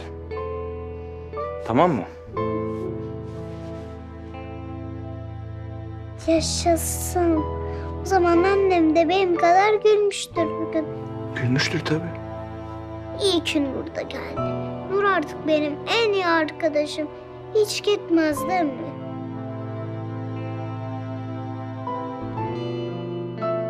Gitmez.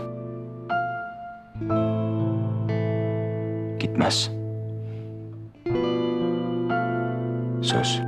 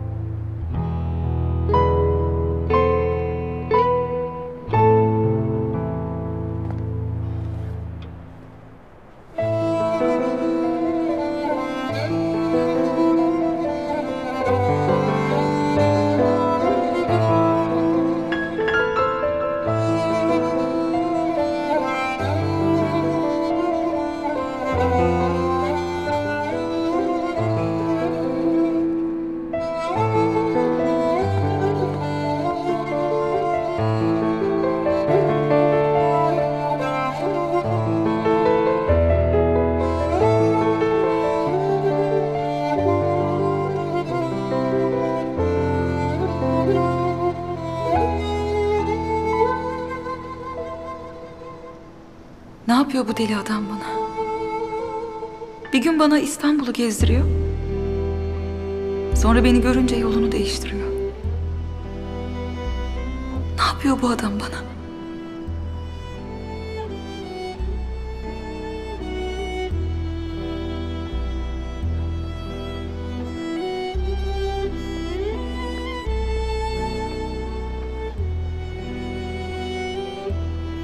Uyku tutmadı da. Dolandım gölete geldim işte.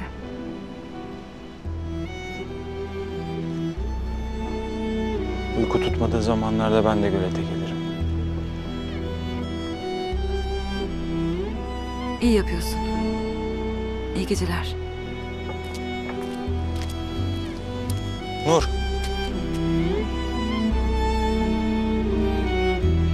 Gitme.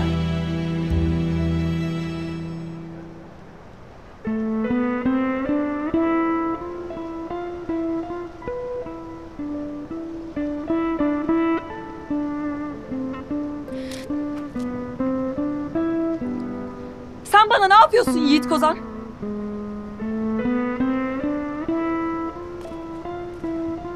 Derdin ne benimle? Derdin ne senin? Ne istiyorsun benden? Seni ilk gördüğüm günden beri ne yapıyorsun sen bana? Bir gün ayaklarımı yerden kesiyorsun. Ertesi gün yerin dibine sokuyorsun beni. Bir gün gözlerine baktığımda kendimi görüyorum. Ertesi gün bana bakan gözler kör. Sen bana ne yapıyorsun?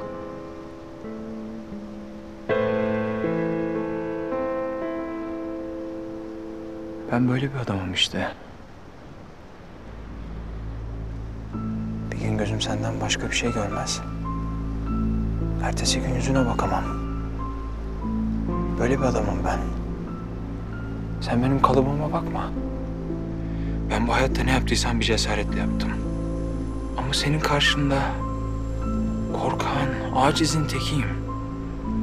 Kaçmam lazım senden Nur. Anlıyor musun? Senden kaçmam lazım. Cesur da sensin, korkak da sensin. İkisi de sensin. İkisi de kabulüm. Hangisi kaçıyorsa kaçsın. Ama diğeri kalsın. Benimle kalsın.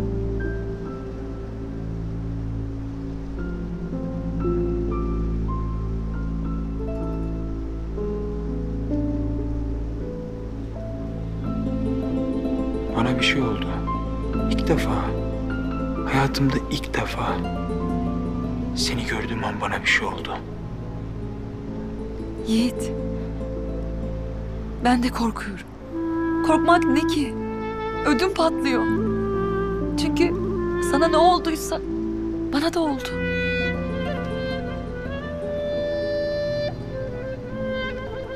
Ben sana aşık oldum.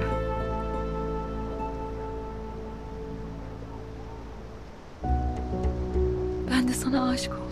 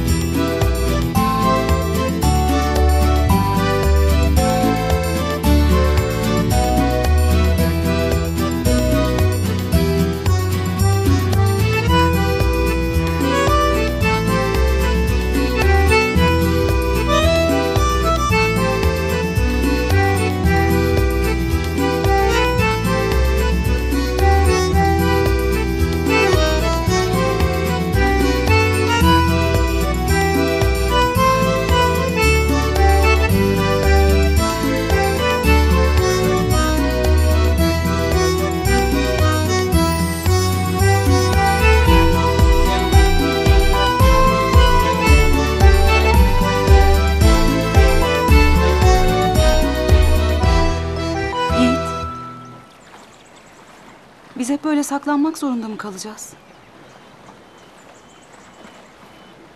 Bazen halamın, Elmas'ın yüzüne baktığım zaman korkuyorum. Sanki alnımda yazıyor Yiğit Kozan'a aşığı. Gözünüzün önünde onu seviyorum. Görmüyor musunuz diyorum içimden. Mutluluğumu paylaşmak istiyorum. Sonra babam geliyor aklıma. Daha 40'ı çıkmadan ayaklarımı yerden kesen bu mutluluk zamansız. Fazla geliyor o zaman. Zamansız. Evet. Aşk çok zamansız geldi. Çok ani yakalandık. Hesapsız, kitapsız, birdenbire. O kadar gafil avlandık ki sana. Kimse bilmesin istiyoruz ama bir gün herkes bilecek.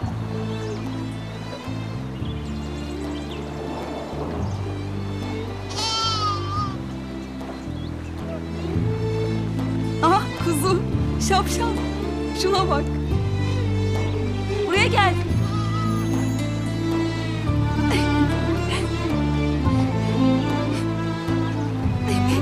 Yapma! Şu halime bak. Koskoca Yiğit Kozan kuzu avcısı oldu sayende. Şikayetin mi var koskocaman Yiğit Kozan? Gel. Ay canım. Annesiz mi kaldın sen burada? Dur. Seni seviyorum. Ben de seni seviyorum. Hadi gidelim.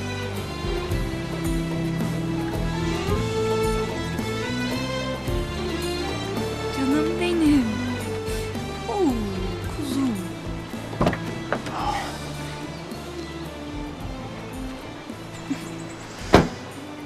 Çıldıracak bizimki. Bizimki? Seninki işte, Mert. Bizimki. Sen gerçekten seviyorsun Mert'i. Sevilmez mi o? Keşke şu kuzudan, oyunlardan, resimlerden daha fazlasını yapabilsem. Yiğit, daha önce hiç sormadım ama çok merak ediyorum. Mert'i hiç pedagoğa götürdün mü? Sebep? Sebep mi? Oğlun hala ölmüş annesini bekliyor. Ölümle ilgili kafası karışık. İnsanların cennetten geri dönebileceğine inanıyor. Bu yeterli bir sebep değil mi? Mert daha çok küçük. Ölümü doğru bir şekilde anlayamayacak kadar küçük değil. Hem Mert neden okulda değil? Niye rapor aldınız? Niye gitmiyor okula? Bak oğlun annesini bekleyerek yaşayamaz. Yiğit, seni üzmek istemem ama bunu görmek zorundasın. Küçük bir çocuk için bu çok fazla. Çok ağır. Sen ağır olanın ne demek olduğunu nereden bileceksin? Heh? Ben oğlumun üzerindeki ağırlıkları almak için her şeyi yapıyorum, her şeyi. Anlıyor musun? Anlamıyorum. Gerçekten anlamaya çalışıyorum ama anlamıyorum. Yiğit. Aşkım. Mert'in annesinin mezarı nerede? Mert hiç annesinin mezarına gitti mi? Gitmedi değil mi? Tahmin etmiştim zaten. Bak, ben psikolog falan değilim. Ama Mert'in ihtiyacı olan tek şey annesiyle gerçek bir vedalaşma. Eğer ona bunu verirsen, eğer annesinin mezarına götürürsen... Yeter! Ben Mert'in babasıyım. Anlıyor musun? Mert'in babası benim. Sen kimsin? Heh, sen kimsin? Oğlum için en iyi, en doğruyu en iyi ben bilirim. Annesi de, annesinin mezarı da, annesine dair hiçbir şey de seni ilgilendirmez.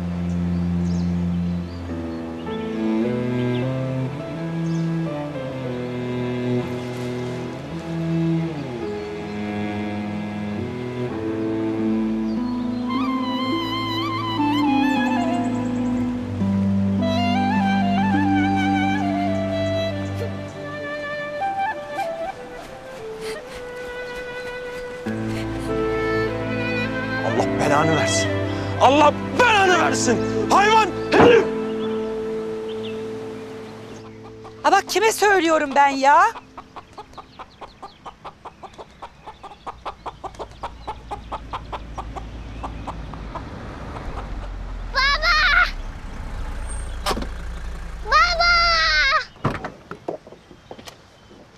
Bak sana yeni arkadaş getirdim. Gel bakalım gel. kuzu mu aldın? Evet, belki tavuklarla oynamayı kesersin artık. Bir kuzumuz eksikti.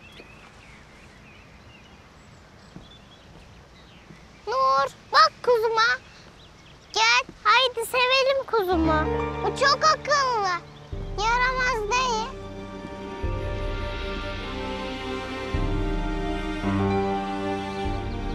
Baba, Nur kuzumu hiç sevmedi.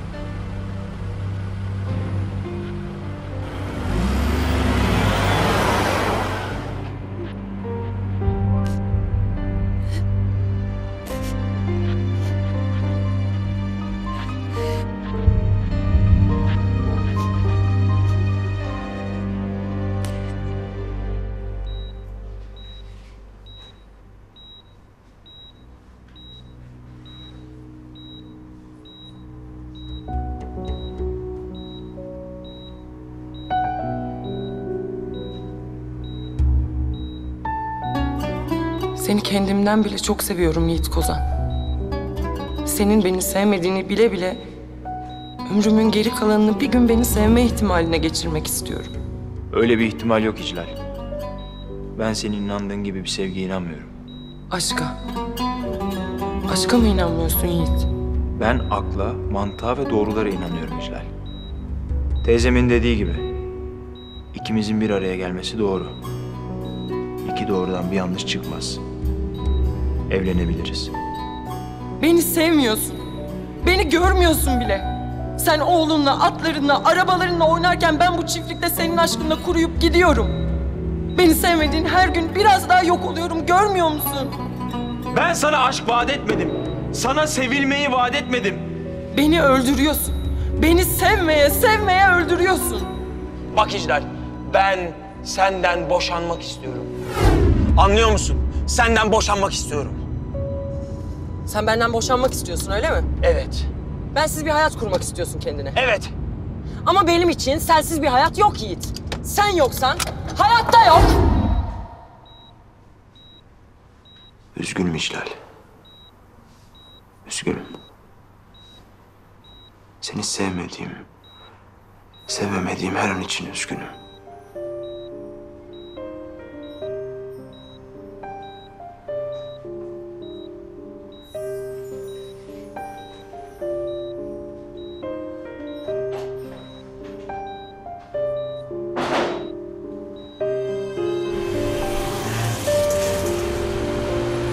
İhsan Bey merhaba. Halletmemiz gereken mühim bir mesele var. Çok ama çok hızlı olmanızı istiyorum. 3 yıldır bitkisel hayatta olan karımdan boşanmak istiyorum.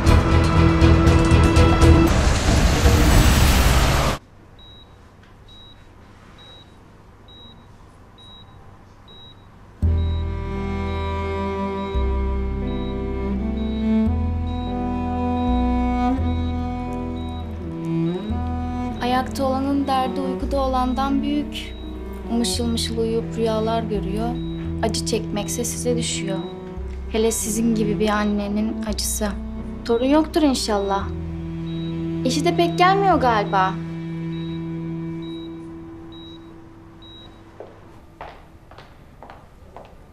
İclal Hanım'ın hemşiresinin derhal değiştirilmesini istiyorum. Bir sorun mu oldu efendim? Hemşireden memnun değilim. Hemen bugün halledilsin lütfen. Tabii. Yiğit. Hastanedeyim. Neresi dedin? Ha tamam, yakın zaten, geliyorum.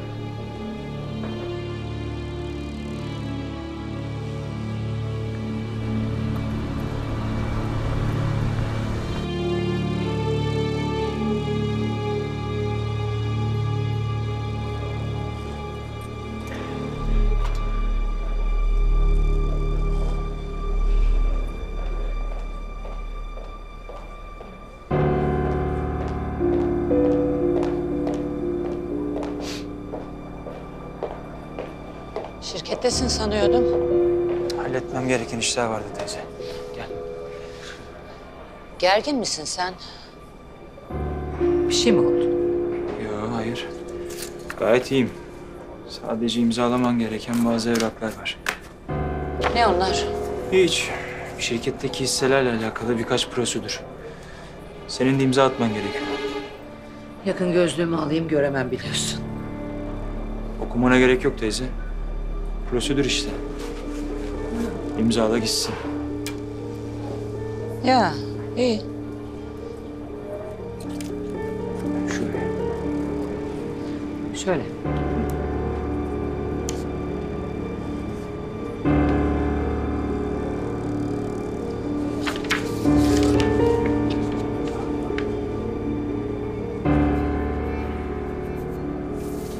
Bu da aynı mı? Aynı. Bir değişiklik yok. Al bakalım. Bu kadar acele 3-5 tane evrak için miydi yani? Kusura bakma, seni de yordum ama acele etmemiz gerekiyordu. Hepsi bu kadar.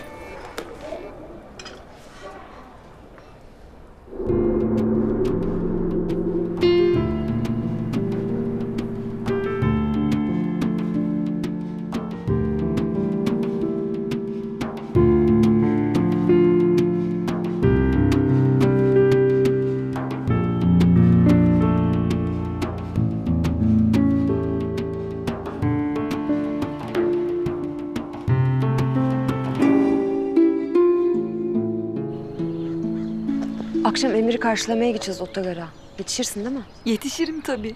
Nasıl da özledim onu. Merhaba Yiğit Bey. Ha Nur, akşam 4'ü geçirme. Kimseyi bulamazsın sonra.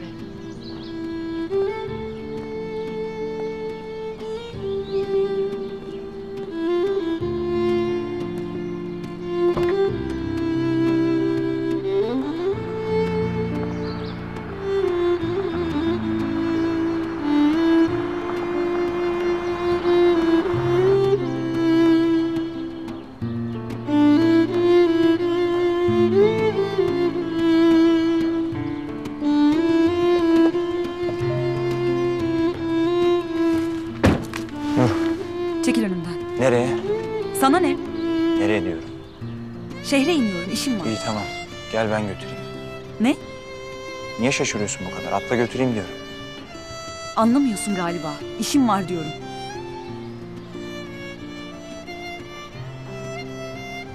Kendin mi binersin? Zorlama bindireyim.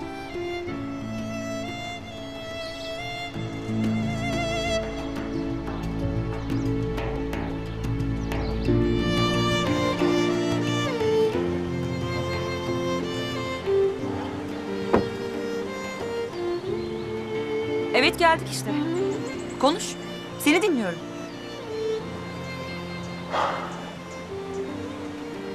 Üzgünüm Nur. Özür dilerim. Özür dilemek için beni buraya kadar getirdin. Ya affetmezsem ne yapacaksın? Söylesene. Zorla kırdın kalbimi. Şimdi zorla mı iyileştireceksin? Evet. Zorla kırdım kalbini. Kalbini kırmak için zorladım kendimi. Ama o sözlerin hiçbiri yüreğimden değil de korkularımdan da, çaresizliğimden de. Çaresiz. Sen misin çaresiz? Sana böyle hissettirecek ne yaptım? Bu kadar korkutacak ne yaptım ben sana? Aşık ettin. Aşık ettin Nur. Korktum, korkuyorum. Biliyorum ömrüm seni kaybetmekten korkarak geçecek. Bak. Gel. Gel yasla başına. Bak. Benim aşkım hırçın, Hoyrat. Çünkü içinde korkular var. Çünkü içinde biz varız. Seni hiç üzmeyeceğim diyemem. Ama sana söz veririm.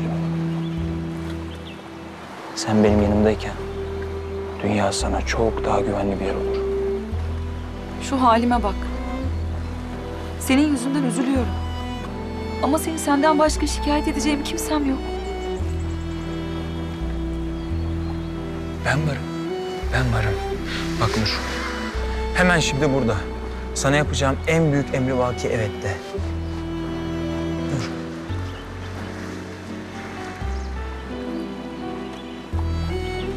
Evlen benimle.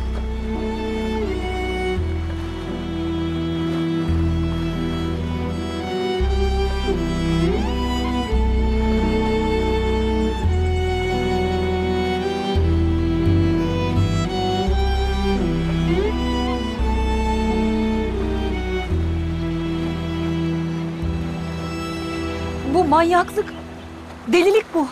Bu en mantıksız şey. Evet. Evet en mantıksız şey. Sen bu hayatta benim başıma gelen en mantıksız şeysin. Hala kaçıp kurtulma şansın var. Eğer bana evet demezsen kaçıp kurtulma şansın var. Ama eğer evet dersen... Evet. Evet. Artık senden kurtulma şansım yok Yiğit Kozan.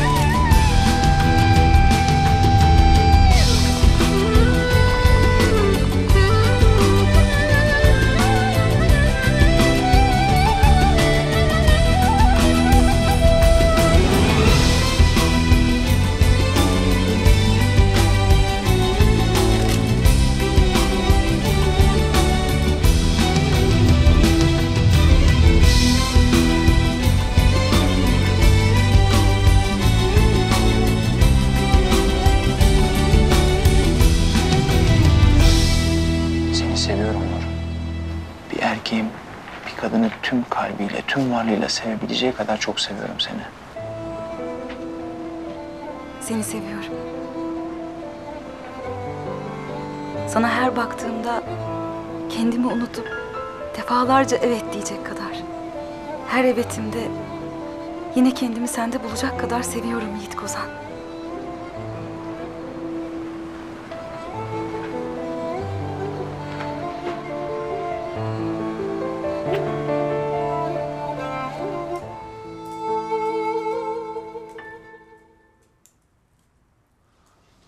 Uyudu mu? Uyudu. Gerçi önce bir kuzumu isterim diye tutturdu ama masal anlatınca unuttu. Bakıyorum elinden telefon hiç düşmüyor. Abi ya. Cahit tamam bırak. Genç kız o. Yiğit nerede kaldı? Son günlerde halini hiç beğenmiyorum. Çok gergin. Şirkette işler yolunda değil mi Cahit? Benim bildiğim bir terslik yok teyze. Sen de imzaladın mı şu evrağı? Ne evrağı? Ben de tam olarak bilmiyorum. Geçen gün imzalattım. Böyle küçük hisselerle ilgili bir prosedür dedi ama. Vallahi hiç haberim yok.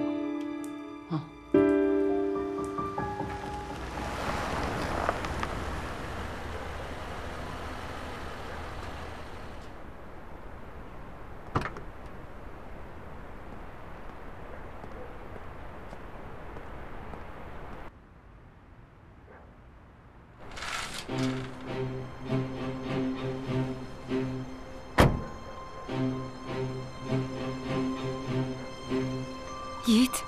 Yiğit dur. Nasıl düşünmedik hiçbir şeyi? Nasıl girerim ben böyle içeri? Halama, teyzene ne diyeceğiz? Yani sonuçta rahmetli eşinin annesi aynı zamanda. Herkes şok olacak. Ya Mert? Ya benden nefret ederse? Ya sevmezse beni? Ne yaptık biz böyle? Nasıl böyle paldır küldür? Tamam. Sakin ol. Bak bana. Bak gözlerime. Bundan sonra biz varız. Biz. Sen. Ben ve Mert. Benim bu evde Mert'ten başka hesap verecek kimsem yok. Güven bana.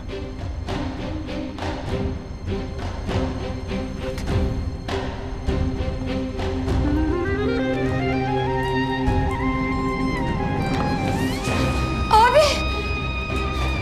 Ne oluyor Yaren? Abi! Yiğit abim. Ne olmuş abine? Abim. Yaren söylesene kızım, korkutma bizi, ne oluyor? Teyze. Abim evlenmiş. Ne? Ne diyorsun sen Yaren?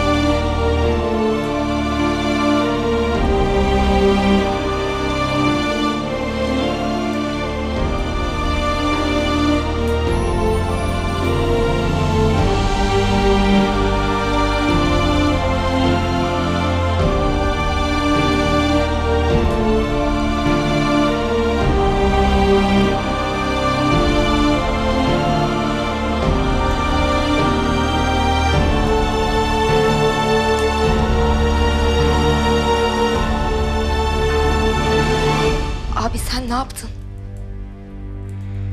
Eşim teyzemin elini öpsün. Ondan sonra konuşacağım hepinizle. Eş mi? Ne eşi? Eşim mi dedi? Ha? Eşim değil. Teyze. Sana yazıklar olsun. Yazıklar olsun sana. Teyze. Konuşacağım hepinizle.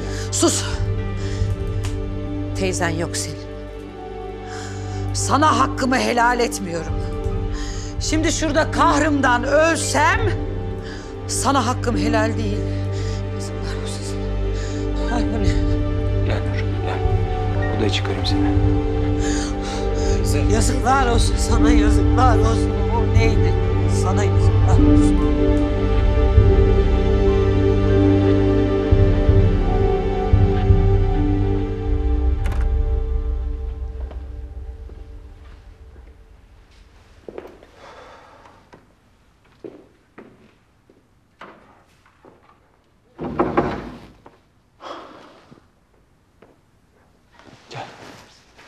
Gel aşkım gel.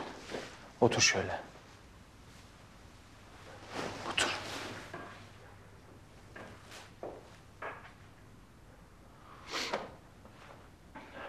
Benim hatam. Hepsi benim hatam. Önce aşağı inip onlarla konuşacağım. Sonra seninle konuşacağım. Sana anlatmam gereken önemli şeyler var.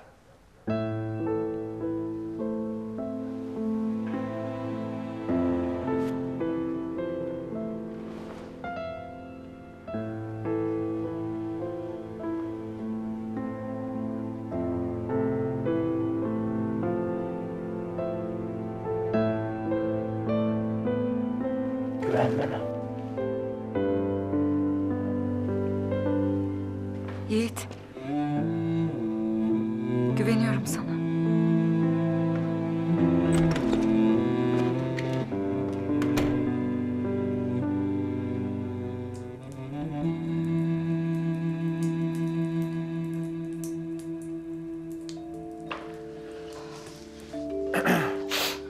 Abi sen delirdin mi? Hiçbir şey anlamıyorum. Sen zaten evli değil misin? Bir de sen çıkma başıma.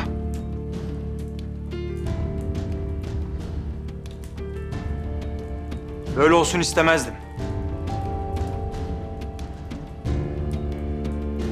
Ama ne yapayım, oldu işte. Başka şansım yoktu.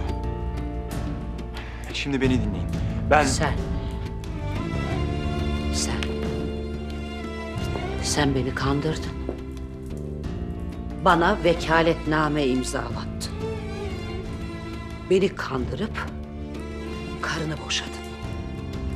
Benim imzam sayesinde kızımı boşadın. Sana yazıklar olsun. Sana yazıklar olsun.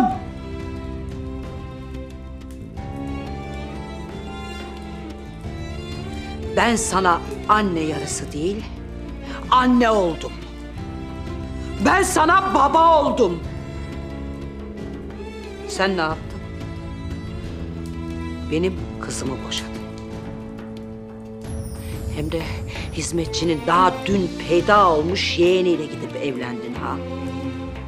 Sana yazıklar olsun. Sana yazıklar olsun. Ben daha sana ne diyeyim?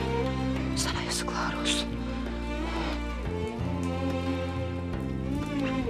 Benim sana diyecek bir sözüm var artık ha? Benim sana yazıklar olsundan başka diyecek bir şeyim mi var artık?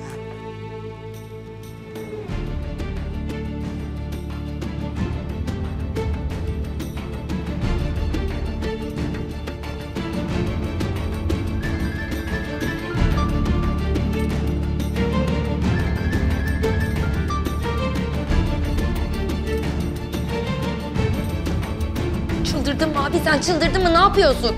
Kesin evlilik sözleşmesi bile yapmamıştır. Yiğit, gözünü seveyim, ne yaptın sen? Yeter! Aşık oldum. Ben aşık oldum. Sevdim, evlendim.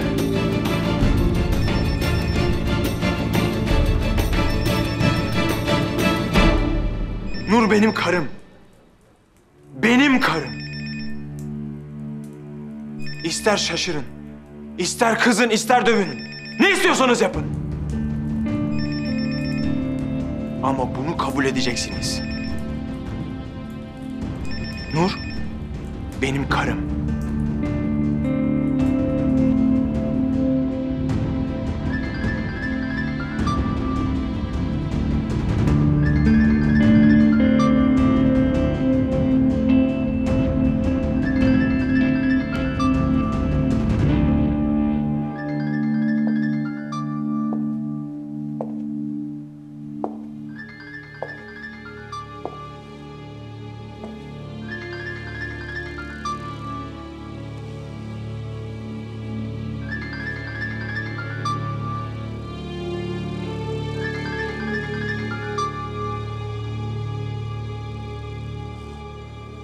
Yiğit Bey? Alo Yiğit Bey, duyuyor musunuz? Müjde. Karınız uyandı. Yiğit Bey, duyuyor musunuz beni? Karınız uyandı diyorum. Yiğit Bey, gözünüz aydın. Alo Yiğit Bey. Alo. Alo, duyuyor musunuz? Yiğit Bey.